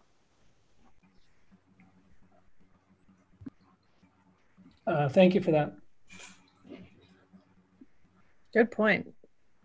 Okay. Well, those are my questions. So I will, as we've been doing here, it's a fluid conversation. Dr. Reed, I'll give the floor to you. Great. I just have a few questions. And I think the way this has gone is really nice to have it by topic. So a couple of questions. In terms of remote learning only, is there an opportunity for students to connect with their teacher in small cohorts or to be one-on-one? And I'm thinking more in elementary right now. I'm thinking because that connection is not there that the hybrid model will have, but is there a possibility for that? How that might look? Yes, thank you, Anna. So yes, for elementary, again, the teachers, we have a schedule, right? And we have a recommended a set of blocks, if you will, for both the in-person and the at-home learning. But the classroom teacher is still responsible for both groups, and they will be seeing them on alternate days. But like I stated earlier, not only will they be checking in whole group, but they will be checking in with them as they feel as needed throughout the day, whether they are in person or in small groups in person or one-on-one in person like we do conferences, or when they are on the online learning day as well.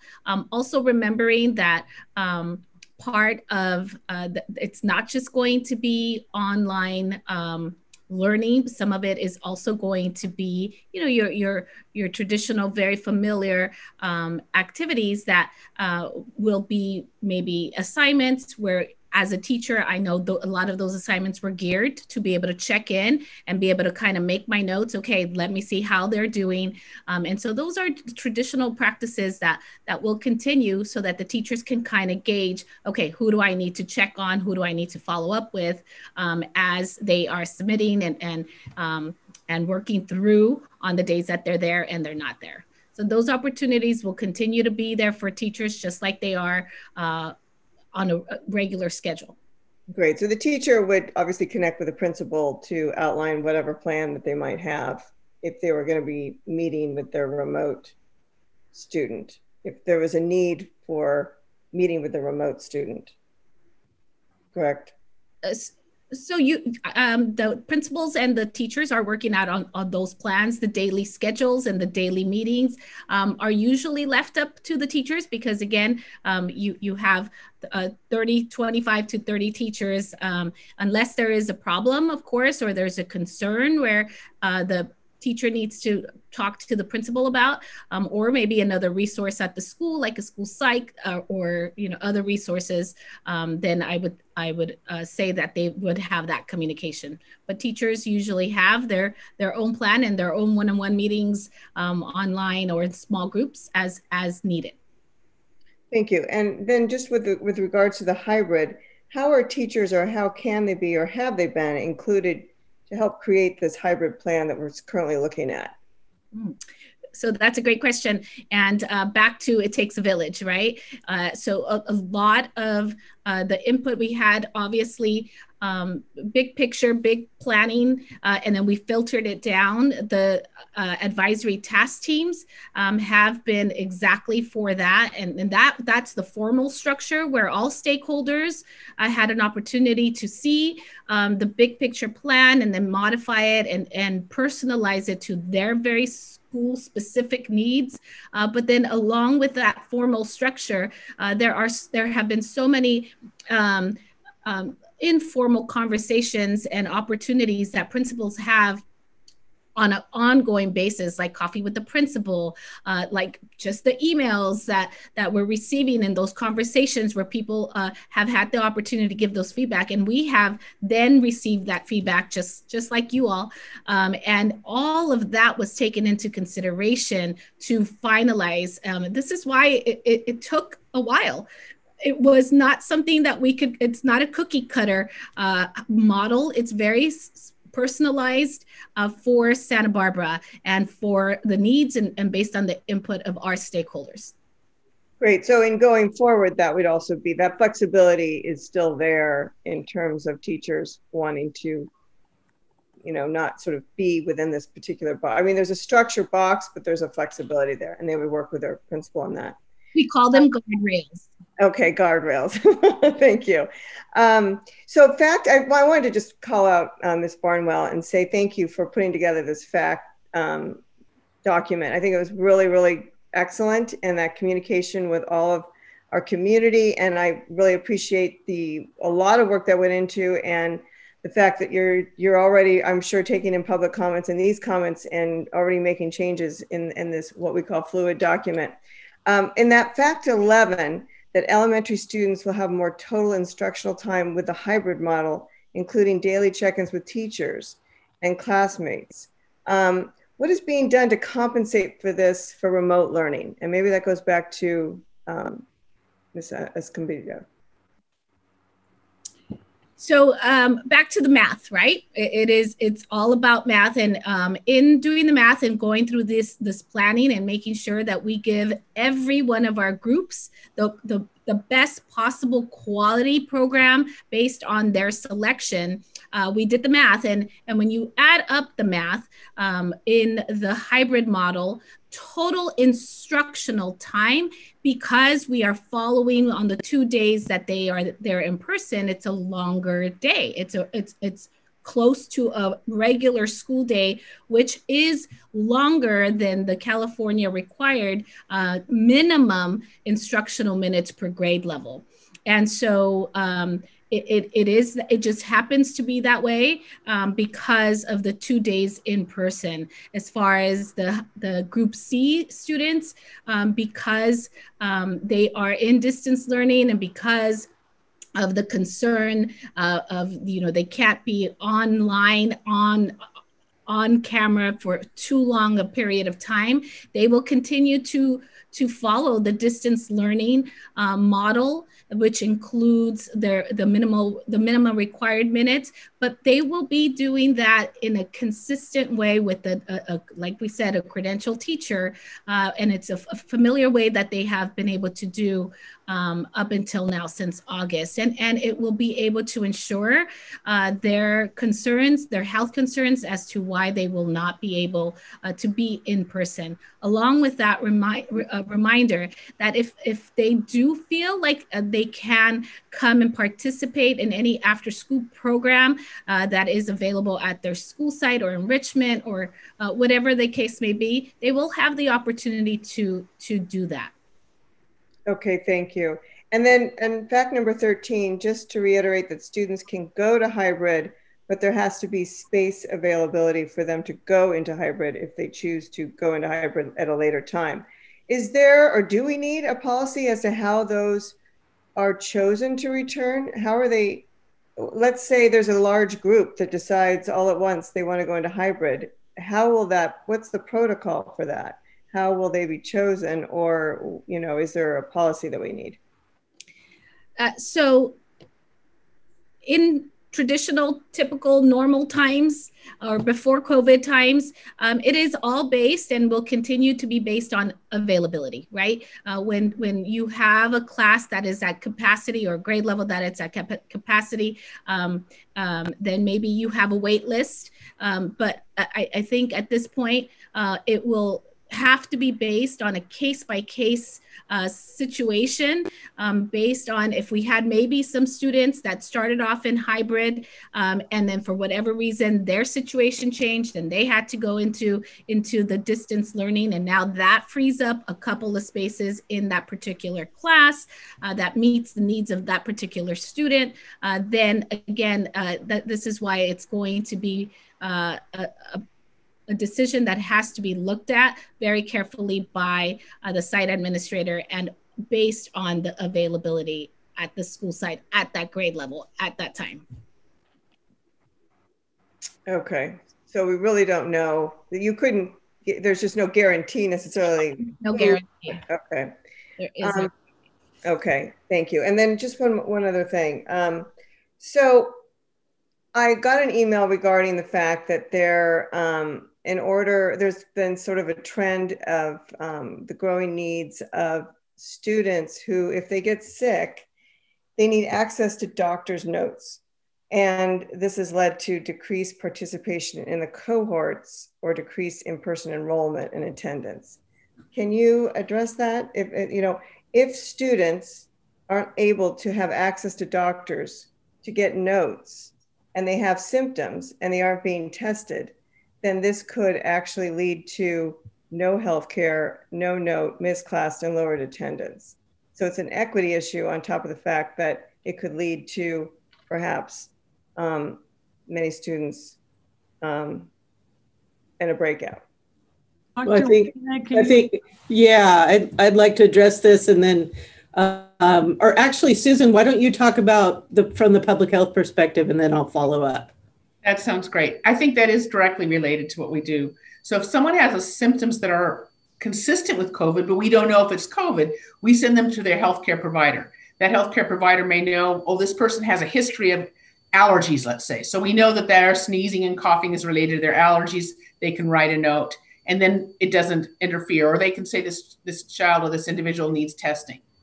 There's no reason why anyone in our community should be able to get healthcare, because we have community health centers, and all community health centers are required to provide service for anyone, whether they're documented, whether they have insurance. There's always options on sliding fee scale for people anywhere in our community, and they're good options.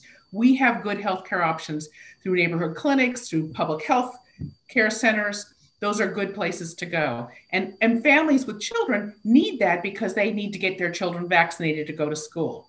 So we want children to be assessed by the people who know them best, their own healthcare providers. And we are taking a cautious approach. Anyone, adult or child, who has a symptom that may be consistent with COVID, we want them to be out until either they have been tested, they've been seen by their doctor, we know it's safe. Our job is to make sure that we stop transmission and we keep both children and adults safe. So we don't want them to be in school until we've made those decisions and we know that that's clear. So the lack of healthcare should not be an issue. We have healthcare centers, and that's their role and function. And I've had an opportunity to speak to many of the school nurses in Santa Barbara Unified in the last couple of weeks, even without students in class, because they're hearing from families, they're hearing about their students, and they're taking appropriate action. And I feel very good about your system and the follow-up your nurses are doing in supporting families and helping them get the care they need. Thank you, Susan. And I'd follow up with, we have absolutely guaranteed that schools will be safe when students return. And we actually have 700 students there in small cohorts. And so we have to guarantee their safety. And the only way that families are going to feel safe returning is if we are able to say that if COVID is suspected, we are acting, and we're acting swiftly. It may seem draconian to say you have to have a note before you come back, but that's not really the way we operate. We say you'll need to provide a doctor's note or quarantine for 14 days, whatever the matter is, and the cases are different and the guidelines are different. But we also say, do you have your own healthcare provider? Would you?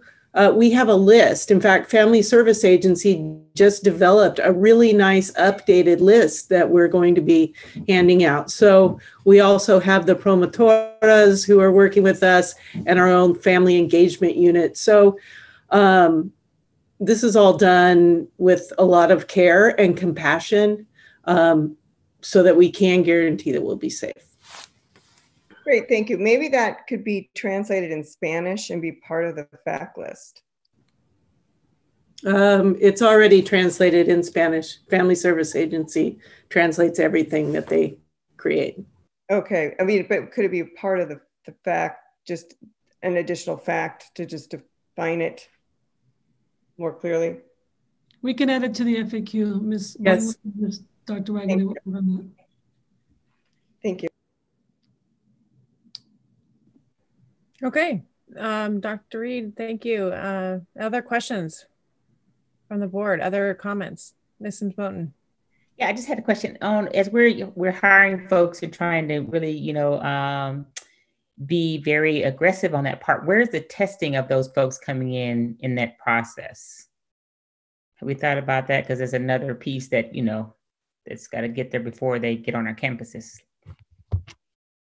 Are you talking about COVID-19 testing, Ms. Sims? Yeah, I know the other tests have to come, but with COVID at this point, yeah. So we did change our testing timeline to the week of January 4th to the 15th. And I'm going to step in here. Dr. Becchio can clarify if I say this wrong, but we are going to move the timeline so that we are testing everybody again for the second round. And I think we're doing at-home kits this time around so that everybody's tested during those 2 weeks. And so whoever's hired by then will also be tested. Okay, great. Thank you.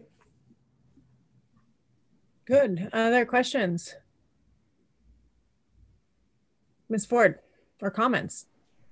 Thanks. I'm not sure that it was clear to me. So, Dr. Becchio, are we open to volunteers on campus? Yes. And so what's the process to do that? Is that a site decision? Yes, there'll be, most of the time what happens is the sites will have their host of volunteers that they're recruiting to be a part of their program. And so that typically is done at the site level. They do, depending on the type of volunteer, they do go through a volunteer HR process, depending on what kind of volunteer they are. Okay, great. I think that we may need to rely on volunteers, and we have a lot of parents, I think, who are really interested in doing that, and maybe even community members or board members, who knows? I don't think I have any other specific questions. I just want to reiterate, honestly, that we received so many eloquent and thoughtful letters, and as well as the comments that were made tonight. And they included really reasonable questions that we have to be able to answer. And I found myself as I was reading them, so I hope it's natural for everyone to feel somewhat uncomfortable or uninformed or unsure. But I think that we're on a really strong path. And so I want to just thank the parents who reached out to us and the students and teachers who have just said, but what about, but what about, but what about? This is really important and makes us better every day. But I have just seen a tremendous response on the part of school staffs, school leaders, and the cabinet and Ms. Maldonado, just to try to get this right. And so tonight I end with gratitude.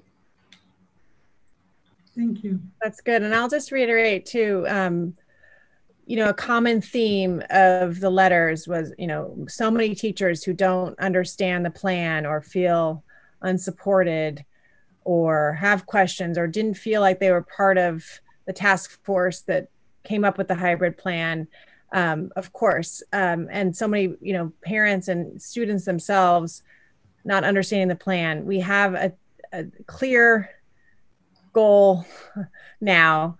And I just hope, and I know you all share this hope and you're working hard towards it, but communication is incredibly valuable. But I would, you know, in a perfect world, we would get to January 19th and there wouldn't be those, that type of communication towards the board or to anyone of, hey, I don't know what's going on. I'm left out of the loop. I don't get it. So we just, that takes so much work. I know that. I just want to sympathize with that feeling of this uncertain time and also support the staff and whatever it takes. I mean, whatever is needed in addition supports to you all in order to do that. That's what I'm for, because this could not be more important to get to opening so that everyone is clear about what we're doing, why we're doing it, how they're supported, and what the instructional model will be. Thanks for this great discussion. We did this in about 2 hours and 40 minutes because it's that important. And thanks to the public, I'll allow Ms. Maldonado to have the final word here if she would like to. Thank you so much. Thank you, board members, for again supporting us, providing guidance and thoughtful questions, and to everyone else who's deeply in conversation with us. I just want to wrap up by some of the things we're taking away. We will be opening January 19th, red or better. Let's go for the gold, everybody. I still want to have everybody support us. Let's do this. I know we can do it. use our Masked and Mighty campaign so that we can get everybody out there safely. We will continue to ask our parents to give choices between the dates of November 2nd to the 6th, with an opportunity to confirm their choices the days of the following week, which is Thursday and Friday, the 12th and 13th, so that they can have time to confirm, change their mind, ask questions, and it almost becomes a 2-week period. And I just want to say to everybody, as much as all of us have our heart dedicated to our children, I do want to be clear, we cannot guarantee anything. And so please all work together to help us to get our county safe, for our children to be back in schools, and do our best to get everybody back on track. Thank you, board members. Thank you. Okay, this agenda item is a wrap. Let's take a quick break. Actually, let's make it until 9:50. So that's about 9 minutes. And congratulations to the Dodgers. While we've been working here, they just won the World Series. So, okay, we'll be back at 9:50. Excellent. Okay, thanks everybody. We're back. We got a few items to take care of here. Starting with just a explanation. There is no further public comment on non-agenda matters. The one speaker we had is probably off doing something different in her life. So we will move to item E, which is the consent agenda. Do any board members wish to poll or ask questions about any consent items in the consent agenda? Seeing none, I believe. I need a motion. Move to approve the consent agenda. Thanks, Ms. Ford. Dr. Reed, I saw your hand up. How about a second? All in favor? Aye. Aye, motion carries. Great. That moves us on to, excuse me here, our action agenda, which is item F1. That is Mr. Vizzolini, who I see has joined us here in the panelists, the nice pink tie. How about F1, approval of resolution 2020-21, approving guaranteed maximum price authorizing the contractor to proceed with construction and adopting the plans and specifications for the McKinley Elementary School main building alteration and elevator tower project. I read the whole thing. Members. Meeting board members and Superintendent Maldonado. Very happy to bring this project to the board finally. It's proven particularly difficult to get this project through the Division of State Architect, which has resulted in the timeline for the project slipping about 6 months. Most of the delays were due to structural requirements from DSA to put an elevator in that very old building of ours. But we're happy that it's gotten through now. So as a reminder about the project, it's going to transform an unused space upstairs that's nearly 2,200 square feet in size, that's been closed to the school's use for like 15 years because of ADA accessibility issues. So it's going to be converted into a makerspace. It will get all new LED lighting. It will get updated technology, and it will get new audiovisual equipment. It's also going to get 2 brand new restrooms that are gender neutral and are ADA compliant. You probably noticed that this agenda is a little different in that there were 2 items for the same project on one agenda. The first was the consent that we just saw that was for the contract documents and for the facilities and site leases for the project. And typically I bring those to you before the guaranteed maximum price. But in this case, given the delays by DSA and the fact that our contractor's been working in the background and was able to provide us with a guaranteed maximum price very quickly after we got approved plans and specifications, we decided to try and take advantage of the remaining window that COVID has provided and get under construction as soon as we can. I did check with General Counsel to ensure that we're on solid ground, having both of these items on one agenda. And I wanted to point out that this will not be a regular occurrence. With that, we're asking the board to approve the resolution to move forward with construction and to approve the guaranteed maximum price with McGillivray Construction, which is under budget. With that, I'd like to answer any questions you might have and have the board take action. Thank you. Under budget, Ms. Sims-Moton. Well, I like that. I would make the motion on that alone. But I do have a question. So can you explain a little bit what you mean by what you're saying by makerspace? What does that mean? Makerspace is kind of a community space. So this one's really kind of cool because it's 2,200 square feet, but there's going to be a large room and there's going to be a small room, and they will be divided by what's called a skyfold door, which is a glass door that folds up into the ceiling. So they'll still have a small door to use during regular times if they want to stay separated, but it gives them the opportunity to use it in 2 spaces or open it up into use 1. And they're using a lot of things like 3D printers and increased technology and video options. It's just kind of a place that's outside your normal classroom that gives people a place to play, for no lack of a better term. Yeah. Well, I appreciate that. I'd love to make a motion to move this forward. Ms. Capps. Excellent. Do I need a second? Any other questions? I see Dr. Reed with a second. I'm sorry, that was a confusing question. Let me separate that. Do I have any questions before we move forward with the second? No. Okay, those are hands up for the second. Okay, all in favor? Aye. Aye. Motion carries. Thank you, Mr. Vizzolini. Thank you, board. Thank you. Item F2, which is Ms. Carey and Ms. Larios Horton, approval of secondary newcomer emergent multilingual expository reading and writing. I think that's F3, maybe one before it. F2 is the charter school. Huh, okay, on my agenda, I printed out maybe from earlier. Great. I have it as F2 is, that's interesting, on my agenda. But sure, let's do, I wonder if this is. Sandra, can you confirm for us, F2 is the Peabody Charter School unaudited actuals? That is correct. F2 is Peabody Charter School. What we have.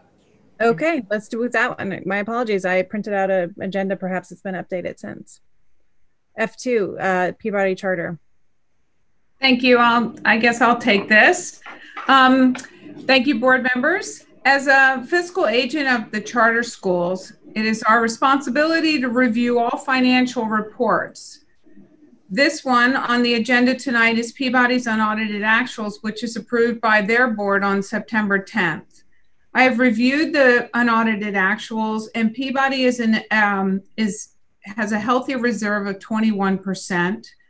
However, they do pull over $300,000 from their fundraising to put into their operating account to remain solvent.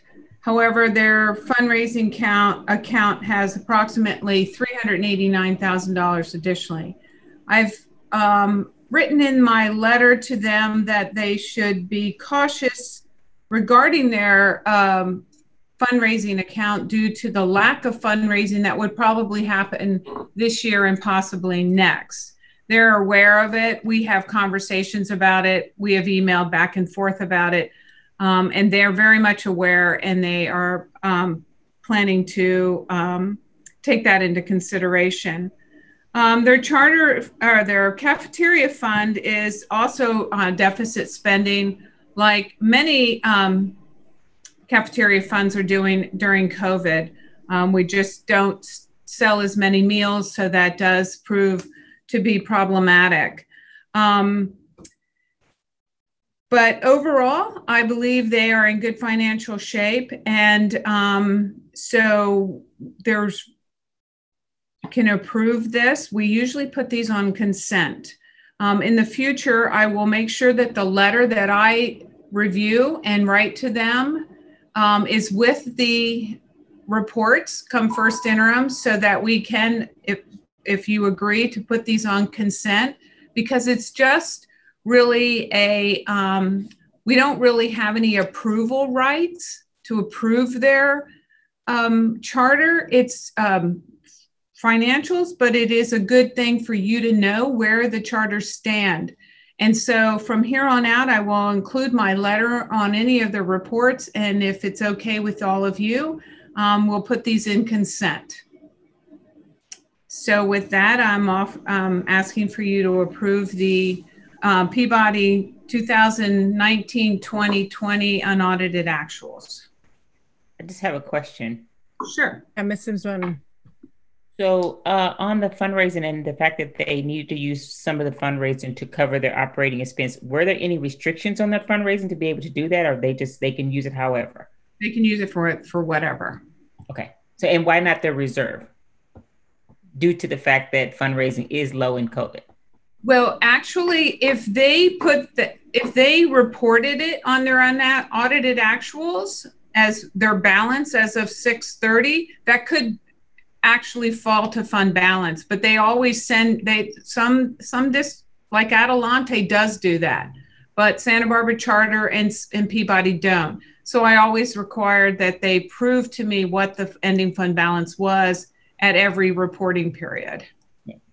Okay. Ms. Ford. Ms. Ford. Oh, I was going to move to approve Peabody's. Oh, good. I think you're entitled to move to approve that one. Second. Second. Ms. Sims-Moten, thank you. All in favor? Aye. Aye. Aye. Thank you. Thank you, Mr. Tate. Motion carries.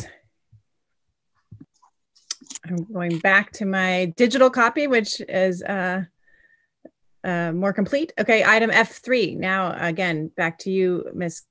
Carey and Ms. Larios Horton. With pleasure. You have heard already from Ms. Larios Horton on this, so I will turn it over to her straight away. Thank you, Ms. Carey. Good evening, board members. At our last board meeting, I shared with you information about a small but very important curriculum pilot now before you for adoption. Next slide, Brian.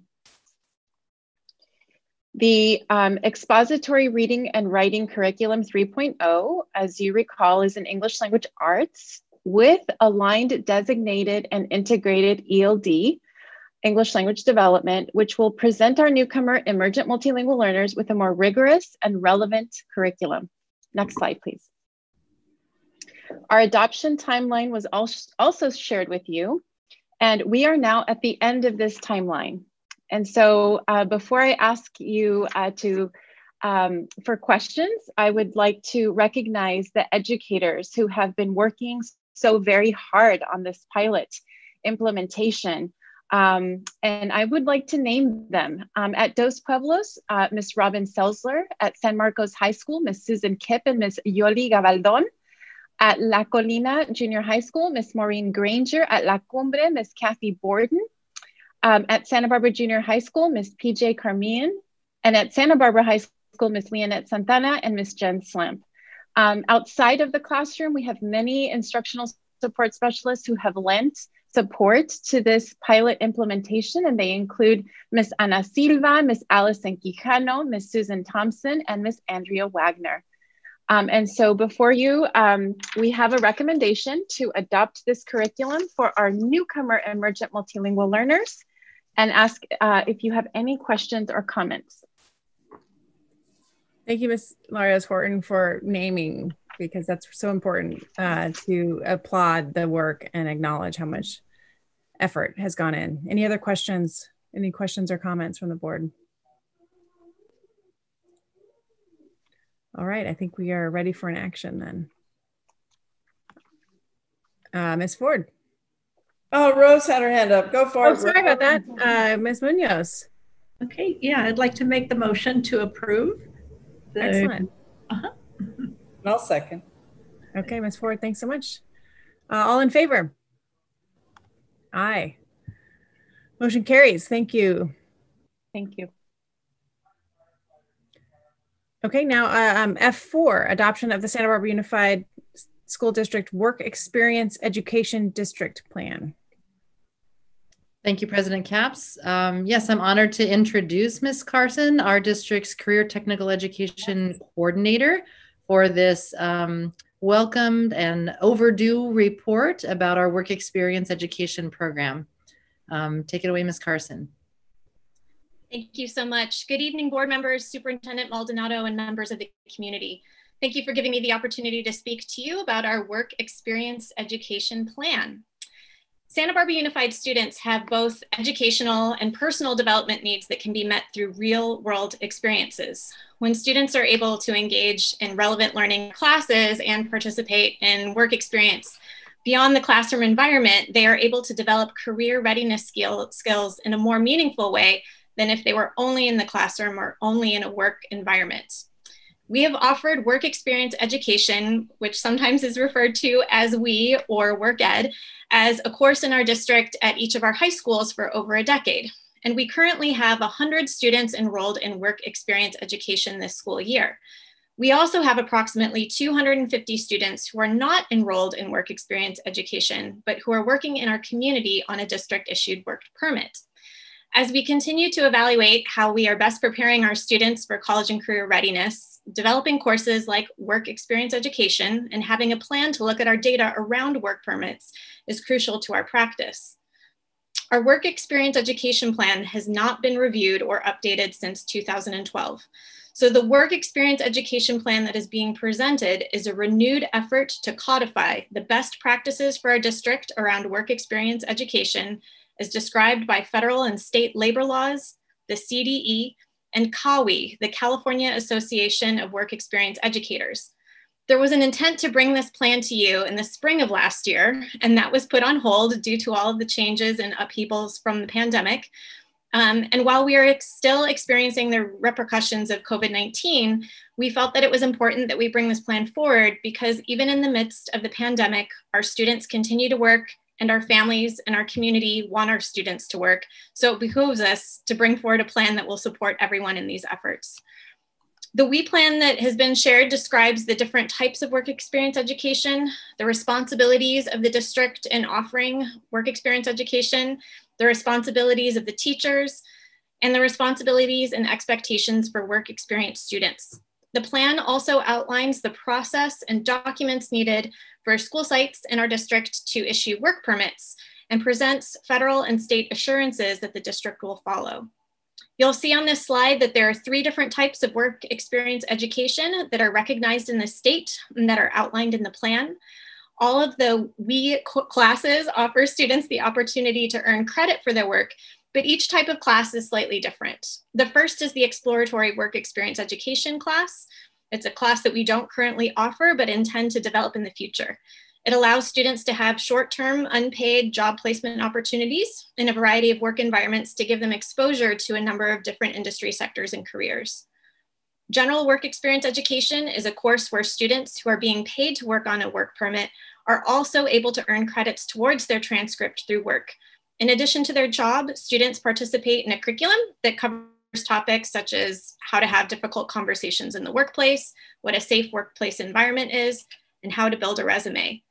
And more importantly, they meet with their teacher at least once a week, one-on-one, so their teacher can also monitor their grades and their attendance. And if they need to step in and support the student in a challenging workplace environment, or if the student is having difficulty with a work-life-school balance, the teacher knows and is able to offer that support versus a student who is on a work permit and might not have as many of those check-ins without the benefit of work experience education.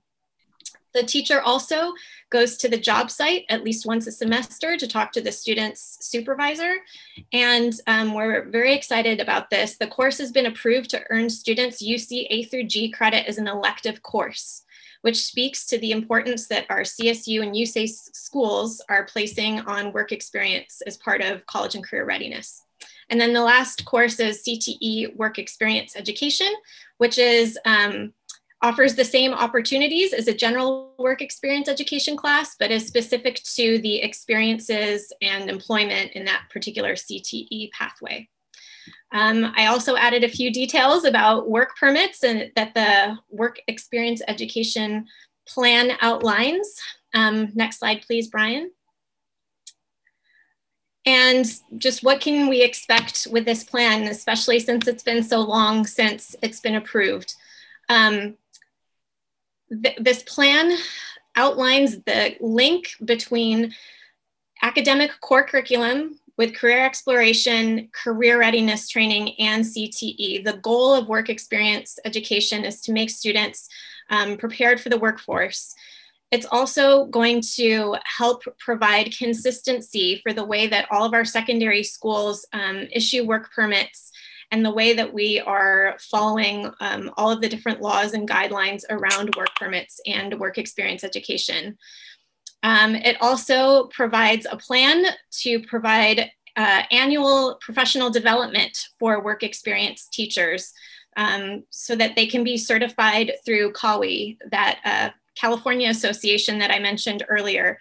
And CAWE also provides a guaranteed curriculum for teachers who have been certified in work experience education, which will help make sure that students are having the same experience in work experience education, no matter which school that they attend in our district. It's also important that students, counselors, and families know about work experience education as an option for their students. The fact that students can earn UC A through G credits while taking this course, while also being employed, is crucial. And it seems like an opportunity to increase our enrollment in this class. And work experience education cannot happen without a strong partnership with our community. So putting this plan together helps provide us guidelines and expectations that we can share with our community. And that there would be an annual data review of this plan every 3 years so that we don't have another time where we haven't been able to see this plan. So that was me talking very quickly at the end of a long night. This concludes my comments about the proposed work experience plan. Thanks again for providing me with the opportunity and for your ongoing support of college and career readiness. Thank you, Ms. Carson. It's nice to have you join our board meeting. And I am such an advocate of this type of real life experience. I'm glad to understand more about this program. So thanks for explaining it so well. Any other board members have questions? I see Ms. Ford's hand up. I just have to say ditto. Tiffany, this was a comprehensive plan, so well presented, easy to read, and terribly thoughtful. So just wanted to say thank you. Okay, and Mr. Rouse, if you don't mind unsharing your screen just so I can navigate, thank you so much. Otherwise I can't see people. Thank you so much. Ms. Sims-Moton. Yes, thank you very much for this presentation. And I know I'm dating myself when I ask this question, but is this kind of like the old ROP class, regional occupational type of thing tie-in? Where are you, Tiffany? I'm here. Okay. It's so CTE career technical education courses are often linked to ROP courses. There are many components that are similar, but with some 21st century twists and upgrades. Work experience classes have been around for a long time, but people just have not been aware of them. And so it's a really exciting opportunity to make that link between the classroom and the workplace environment. Yeah, I think that's a really good thing. I mean, you know, with people who maybe college maybe initially isn't a fit for them, but there's also an opportunity for them to get real world experience before they even go to college. So I really appreciate that. And hopefully we're able to elevate or increase the enrollment in that so people can, if they need to take a gap year, they're still able to, you know, get some experience in the world at the same time. Yeah, Dr. Reed. Thanks, Ms. Sims-Moton. I would support Ms. Sims-Moton's comments, and also Ms. Carson, I just wanted to acknowledge you because you've done such great work with CTE, and I don't know if we really have acknowledged you in that way, and it was great to have your little square up here that we can say thank you for the work that you've done, because it is vital that we have these options for our students, and it's vital that we have these opportunities. And I just feel it's time that we acknowledge you for your leadership and where you have taken this program. And so thank you very much for this plan as well. Thank you. Ms. Munoz. Yes, I'd also like to acknowledge your work on this. And I think that, you know, a couple things. One is that the work experience is so valuable, you know, for our students to choose a career that they can get support on with the teachers and so forth, and also the preparation for the teachers, so that regardless of what school they go to, as you said, that the students receive a standard, curriculum and support. And thank you so much too for emphasizing that, they would earn the UC A to G credit, which is, invaluable. So thank you so much. Okay. I believe we're ready for a motion to approve this. I will move. And I need a second. Dr. Reed. A second. All in favor? Aye. Aye. We echo the thanks, Ms. Carson, and happy to think about this. And I do have a feeling of wanting to hear more when we get back to more normal reality of students who are actually, participating. And so I encourage you to don't be a stranger and come back and tell us how things are going with this valuable program in the future. And we are all looking forward to that. Wonderful. Thank you. You bet. Thank you. Okay, so that leads us to our last action agenda item, which is F5, approval of variable term waiver, and that's Dr. Becchio. All right, thank you, and good evening again. This next item will make Tiffany Carson happy upon its approval, because this is a CTE teacher who we did have to hire. I think it was right towards the beginning of the school year. We had an expansion of the DP not industrial tech, I'm blanking, but the tech program out there, wood shop. And I taught the course, so I should know what it's called, but I'm blanking.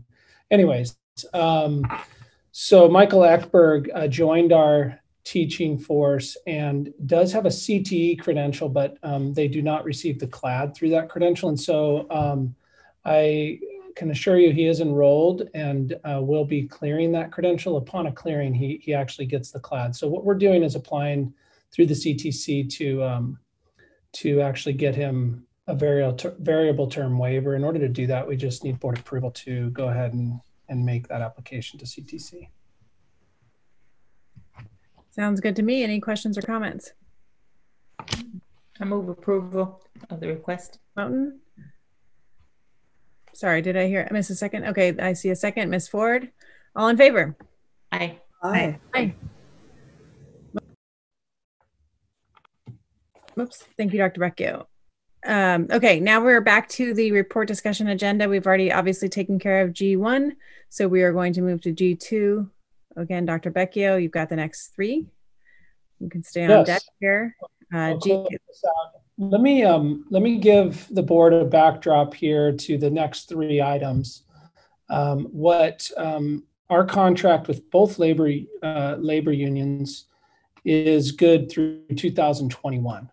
And so what we will be doing is entering into successor contract negotiations. And that's different from what a normal year would just be reopeners to our current contract and things we want to settle with the bargaining units within that contract. The successor bargaining that's going to happen is to actually redo our 3-year contract with both labor unions.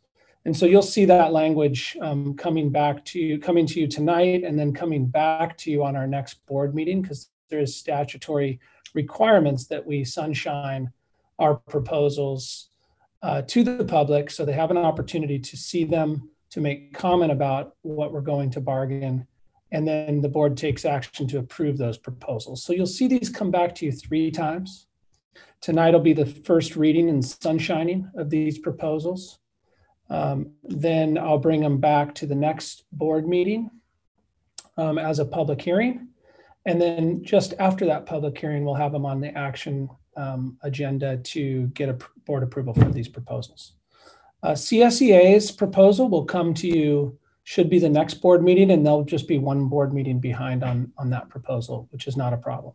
So the first item, G2, I just wanted to do the first reading of the Santa Barbara Teachers Association's proposal for our successor negotiations. And they submitted their proposal to bargain, although we will be looking at the entire contract and making updates.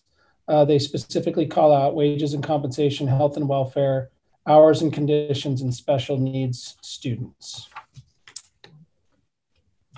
Any questions or comments that you might want to make before we move on to G3?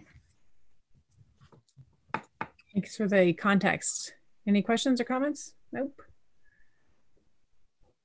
All right, so item G3 outlines the Santa Barbara Unified's proposal to negotiate the successor contract with California School Employees Association, or CSEA. And you'll notice that we have proposed to bargain evaluations and vacation leaves. Any questions? I don't see any. Thank you so much. Okay. And then the final item, G4, is our Santa Barbara Unified School District's proposal to bargain and successor contract negotiations with SBTA. And we have indicated a proposal to bargain wages, health and welfare benefits, hours and conditions, and the evaluation procedures.